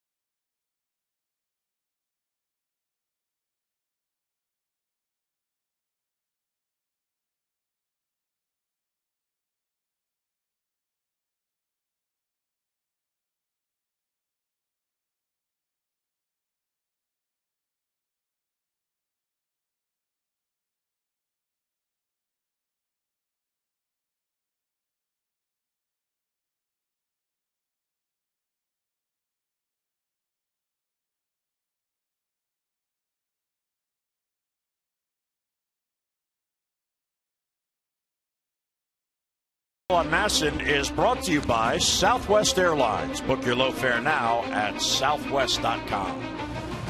A lovely day in Cleveland on this getaway day, and the Orioles 3 outs away from winning a series and getting 2 out of 3. And here is Zach McAllister, Jim, on the pitch tonight. Yeah, pitch on Friday night. Hard thrower. Former starter's got a curveball, slider, fastball, changeup. It was in the upper 90s. The Orioles did get him the second inning. So last year started early, relieved late, did a very good job of it, and got one start, his first start at home, and did not pitch well against the Tigers. So in the bullpen, and there's the numbers we talked about. Lefties, one of those reverse splits where righties hit him better than lefties. And as you can see, a fly ball pitcher, but hard thrower. Orioles know all about him. And his job, it may seem menial when you come in the 9th inning, just keep it where it is. Right. 4-run deficit for the Indians. The Orioles would love to add a run. And because the Indians, as Wieters takes a strike, have not gone in order since the 6th inning, they sent 6 men to the plate in the 7th and 4 in the 8th. The lineup will turn over again in the 9th. Aviles, Kipnis, and Santana are due up 9-1-2. Wieters to deep right field. That ball is back. That ball has a chance. And that ball is gone. Matt Wieters, welcome back. What a weekend for Matt. So Matt hits his first home run of the year. And the Orioles get a big insurance run and lead it 7-2. Well, somebody asked him the other day, you know, you worried about your hitting and whatever. He said, I'm not worried about that at all, because he's had a lot of at-bats. You know, all the extended spring games, it's not the same as here. I mean, it's not Zach McAllister. So a home run, a triple. The swing is so much sounder. And that really began last year before the injury. Chris Davis trying to go the other way, fouls it back. I mean, he got a little, it looked like a little breaking ball, and it just speeds up the bat a little bit. Watch where the bat head is. I mean, that's really what hitting's all about. What did Pete Rose say? Can you square up the ball? Of course, Pete did it more often than anybody with over 4,300 hits. So the Orioles with 7 on the board, the most runs they've scored in a game since May 22nd when they scored 8, and that one went out 98 miles an hour. This ball's hit well to left center field towards the scoreboard, and it is off the wall and in play. Chris is thinking too. He's got to hustle. Here's the throw coming in. He slides in safely. Yeah, so now you got Jones. Now you have Wieters. Now you have Davis.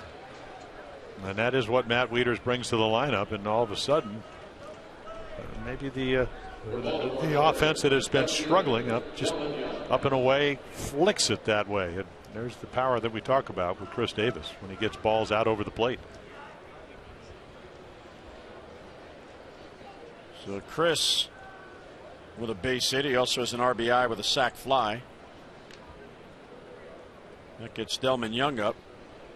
Runner at second and nobody down.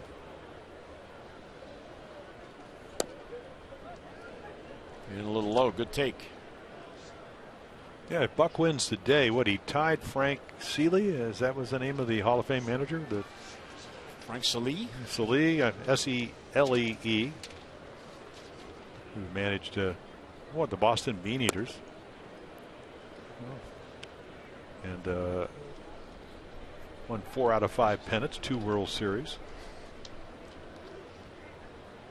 They said, I'm going to call him Sealy. Okay. Frank Sealy. They said he was a master of putting teams together. He could recognize players in their street clothes. Really? Yeah. And Gomes out to talk to McAllister.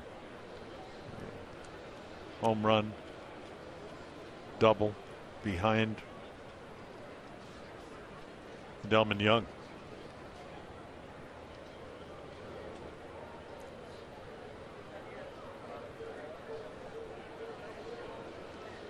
So 2-1 for Delman. And fouls it straight back this way.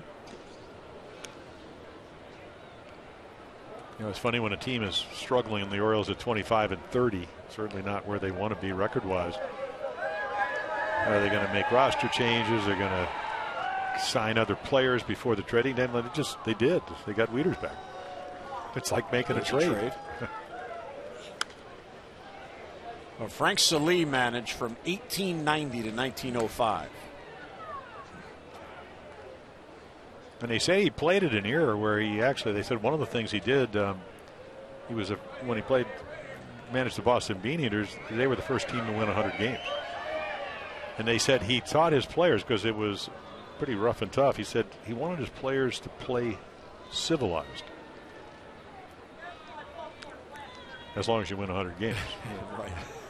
Well, Frank Sealy and Buck neither played in the big leagues as a player, but Sealy's in the Hall of Fame, and Buck, I'm sure, will have strong consideration for that later on in his career. And guess who his infield was in one of those years? Tinker to Evers to Chance. Yes. How about that? They all played for him. Well, of course, because he recognized talent. There you go. They showed up in their street clothes. He said, Joe Tinker, I want you to go play shortstop. There's a base hit the center field. No! Aviles gets back on it. And Davis, outstanding read there on that. Yeah, we're not, this is actually a pretty good booth. We're not that high, but I thought that was a base hit all over. It just got up the bat, I guess, enough. Everything sounds good in this ballpark, especially for the Orioles with 7 runs on the board. But Mike Aviles, a nice play to get it. I'm thinking about backhanding it, but better sense to do that.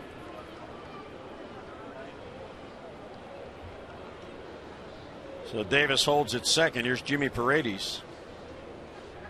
Jimmy turned around on a 99-mile-an-hour fastball from Adams in the 7th to drive in a run. Takes a strike there. A 2-for-4 for Jimmy. After coming into this game, just 2 for his last 32. Yeah, when I was talking to him on Friday, I said, it's like you have to really go from at bat to at bat, from inning to inning, pitching, hitting, whatever. If you're a shortstop, you caught the one ball. Okay, how do I catch the next one? When you're hitting 370, 380, you think you can hit everything. And then all of a sudden, the strike zone really becomes the size of Ohio or Maryland or wherever you're playing, because you're hitting everything because you're getting good pitches to hit. Pop foul out of play. Well, the RBI single in the 7th. It snapped a 47 at-bat drought. He had gone 47 straight at-bats without an RBI. Yet he's came into the game 15 for 30 with runners in scoring position.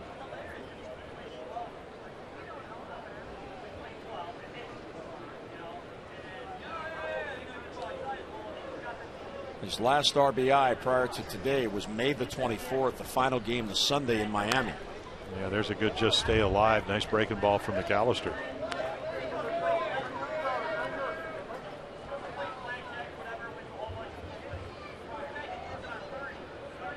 Well, with the day off tomorrow, Terry Francona hasn't been shy going to his bullpen. The only two that have not been in the game, Cody Allen and Brian Shaw. And Paredes down on strikes. Sounded like a foul tip held by Gomes, and 2 down. Yeah, good fastball this time, able to get the 2 strikes and pitch out of the zone. Right up the ladder. Good late life.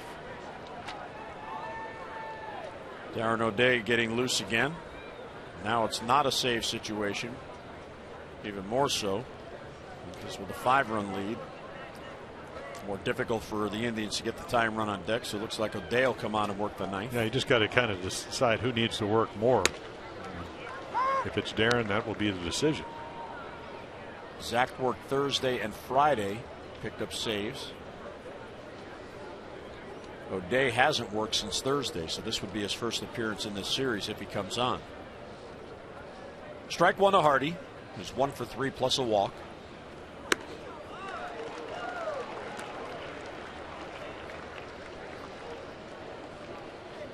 Now, if you throw 98, what's 91? A changeup? There was a slider, a backup slider. Usually you make a face when you hang it. He just took the ball because he swung through it.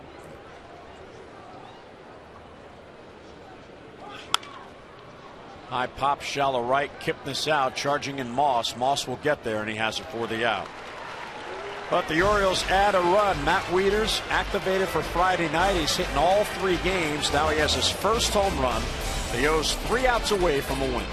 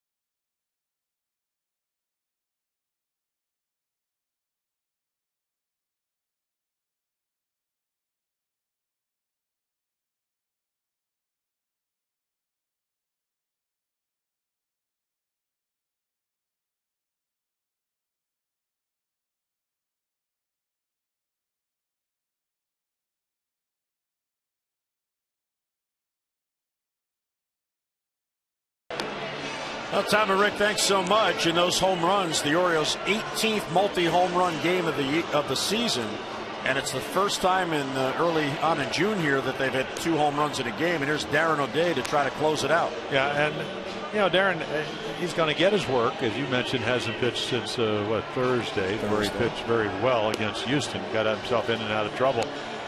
He doesn't walk anybody. He knows how important it is to get outs. Doesn't like to give up runs. Look at that 0.89 ERA. Righties 121. Lefties a little bit higher, but he usually figures out a way to get him out. And so he'll come in. His whole mission: let's get 3 outs and let's go get our a little bit of food. Pack up the bags. He can get you out so many different ways. I mean, this is a riding fastball. Carter swings through it. There's another one right there, and then it needs to get the backup slider, and he's got the one that he can pitch back door, throw the one at your hip. A lot of ways to get you out. So 7 consecutive scoreless appearances. He'll go to work on Mike Aviles, then Kipnis and Santana. 9-1-2, and the Orioles 5 runs ahead. Breaking ball foul back. Aviles on the day is 1 out of 3. He singled in the 7th. It was a 1-out single against Chaz Rowe, and eventually came around to score on the ball hit by Rayburn. Orioles used 3 different pitchers to get through that 7th inning. But the Indians managed only 1 run. Bouncer glove by O'Day. Halfway to first to Davis and 1 away. We always, I learned this early on in my career that you do become a defender once you release the ball, right about here. And every day, what do? They come out, throw passes. They're doing something athletically inclined to make you a little bit more cat-like when you release the ball and become a fielder. Jason Kipnis, who has another multi-hit game. Yeah, 2 strikeouts, and then he said, I'm tired of this. Double single. He's hitting 5 in a row now. He is 6 for his last 17. Began the day 2nd in the league in batting and 2nd in base hits. So if he was 398 at home with 4 home runs of his 5, and he's 2 for 4, that he might be over 400 here in Cleveland. All you got to do is look at the way he has sprayed the ball around the field. I looked yesterday, he had like 22 hits to left. Actually 20 to left, 33 up the middle, and 21 to right. Now that's moving around the ballpark. Can't reach that one, and it's 1 and 2. I mean, he's got a good number. 22. Get it? Just follow me. I know. You're excited. Orioles are ahead. Need 2 more outs. Now, did he ask for that number in honor of you? No, he didn't. No, he's a hitter. Hitters don't like 22. Well, he does. I know. He's got 76 hits. It's got June 7th. 51 in May. I asked him, what's your encore going to be for that? That's what he told me. It's hard hitting 333. I got to get a hit once every 3 times up. And he's been doing that. Yeah, waited on that. And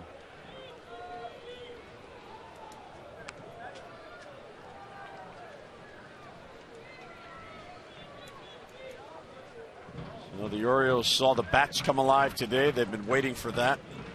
Will it carry over? We'll see when we get home. 2 and 2 on Kipnis.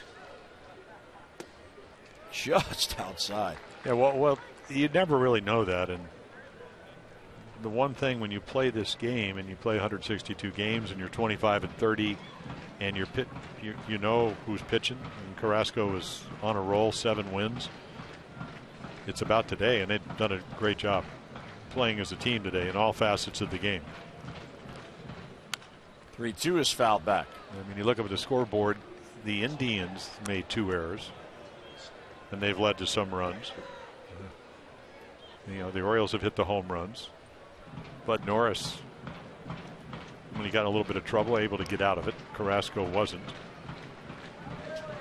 And now you need 2 more outs to put the lid on the pot. 9th pitch is hit towards left center field. Adam Jones on the run, and it's past him for a base hit. So Kipnis has a 3rd hit of the day. And 2 of them the same way. I mean, he just drills it. You think you can run him down, and he takes a great angle to the ball, and that's what the Gold Glovers do. But the ball's just hit too hard. So an 8-pitch at bat, and Kipnis finally wins. I mean, when you get a breaking ball out over the plate, you can just let it travel a little bit farther, and then the strength factor, the plane of the bat with the angle. Boy, he stayed right behind that ball, and that's back-to-back doubles up the gap. And that gets your closer back up.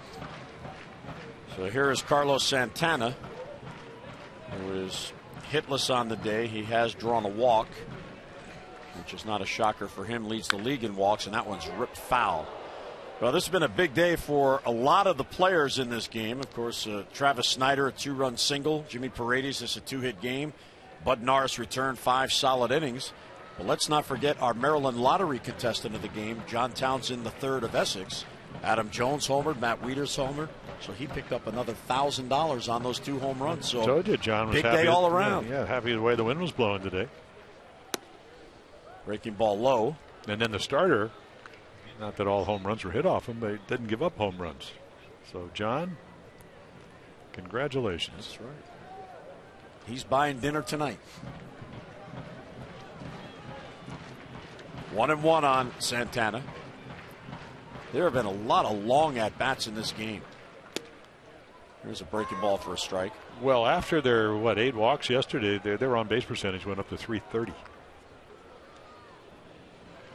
And they were 4th on base percentage in the American League anyway. So that's what they do. Yeah, when they could get the runner, and I talked about this yesterday, the runner in scoring position number up at 231, which is exceptionally low, and there's a strikeout. A little bit in, a little bit, and then just out of the zone. Darren O'Day does it. It's deceptive windup. Many guys in baseball throw from that arm angle. And I was asking him after the Houston game where he came in and get the hold, and then Britton got the save. He had the bases loaded. He got behind people. He threw 3-2 breaking ball. I said, how do you do that? He goes, you just have to have confidence. You got to feel like you can make that pitch. And some guys can make it and some can't, and that's really separates the Darren O'Days. Just think about how we got Chris Davis, Tommy Hunter, and then O'Day. He had to hurt his hip, and the Rangers needed Koji O'Hara. We got Tommy Davis. We get Chris Davis. Buck Showalter smart enough because he had Darren O'Day. Bring him back, and he's pitched great for the Orioles. Check swing did not go. There hasn't been one check swing called a strike today. And it didn't matter so far.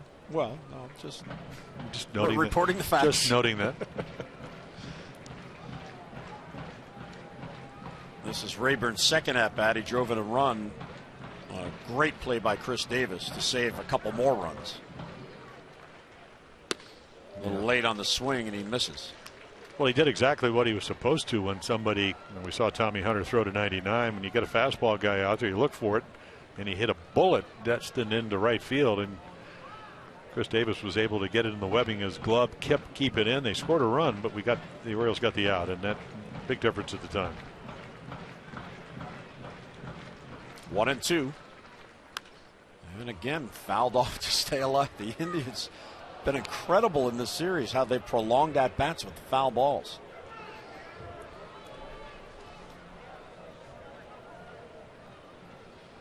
Yeah, a couple of lifetime at bats. Ryan Rayburn off of Darren O'Day, 0 for 2.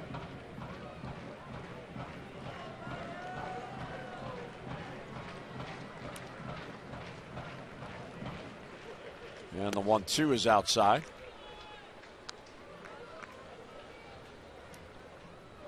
Day won't give in, especially with this big lead. He's going to. Well, he doesn't want to give up another run. But you got to know it's 87 ERA. Runs are precious. 7 straight scoreless for O'Day, and it's pulled foul. And for Darren, in his last 19 games, he's allowed 3 runs, but 2 of those are unearned. So 1 earned run in his last 19 games. That's an ERA in that stretch, 0.52. That is impressive. And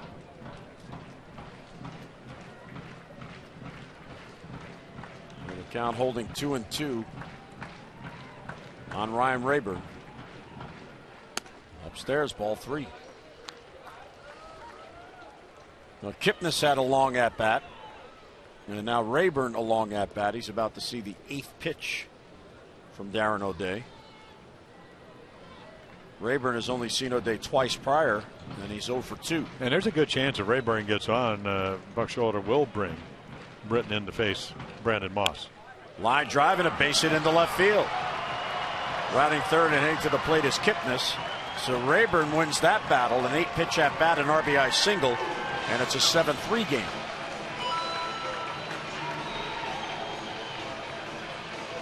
Yeah, nice at bat. The Rayburn didn't start, and he's got 2 RBIs, and here comes Buck.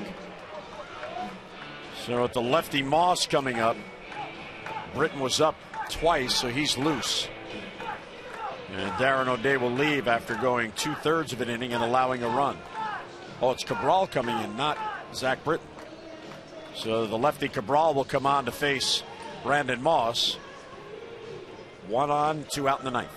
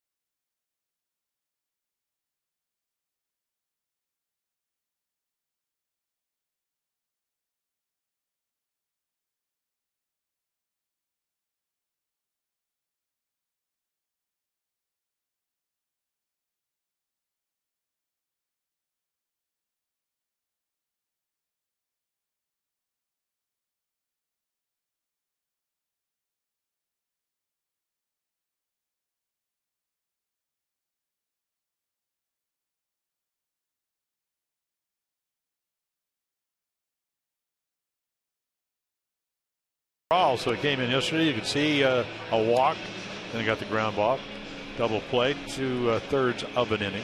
So pitching extremely well down at Norfolk. Up and down very briefly with the Yankees.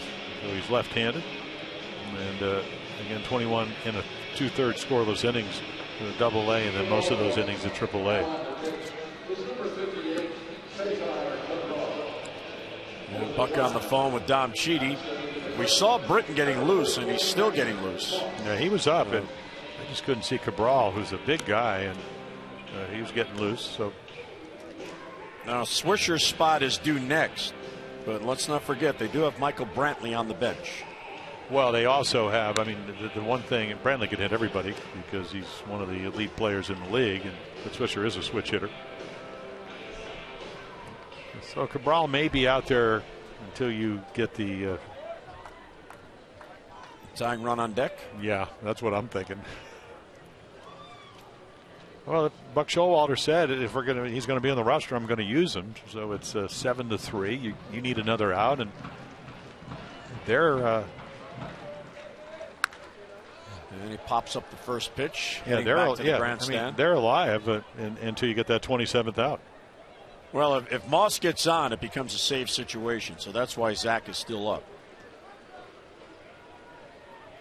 Because that would put the tying run on deck. Boy, has this been a grind out game? Well, that's what the Orioles do. And when you're struggling, you'll take a win any way you can. Wieters with a nice scoop. Yeah, the thing about Moss, he hits more home runs against right-handed pitching, but his average much higher, 290 off of lefties. So they feel comfortable. 8 home runs of his 10 against right-handed pitching, 2 against the left-handers. And there's a good slider. So fastball slider pitcher out of the Dominican Republic. It really doesn't matter where you're from. Just throw a quality pitch down in the zone, make him chase. Everybody will come out and congratulate, and you can go home. And that's what he did, and Moss didn't go.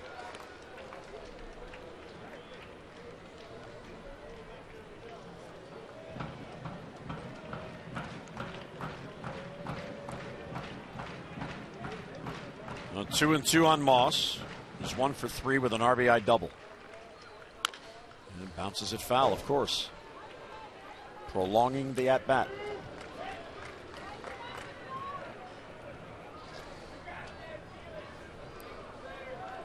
It'll be interesting to see when the final box score of this game comes out, how many pitches were thrown in this game combined by each side.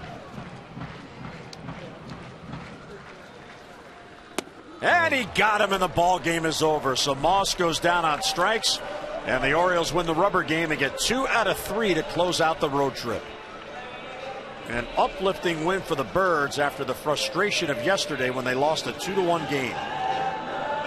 Yeah, a type of game where you're hoping Bud Norris pitched well. He's pitching on short day rest, 57 pitches, and the 4 innings up at AAA ball, and then he comes back. He pitches well, only gives up 1 run in 5 innings.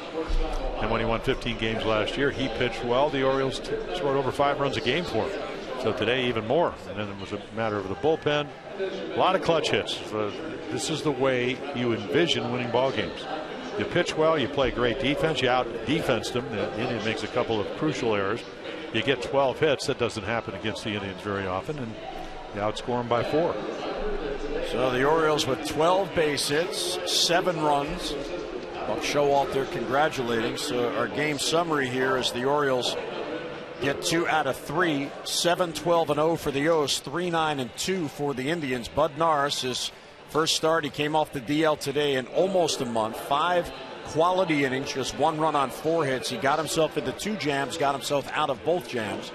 Orioles, 5 of the 7 runs came in with 2 men down, and welcome back Matt Wieters. How about a weekend for Matt Wieters as he hit in all 3 games, and today wheels Wieters with a triple and then a home run.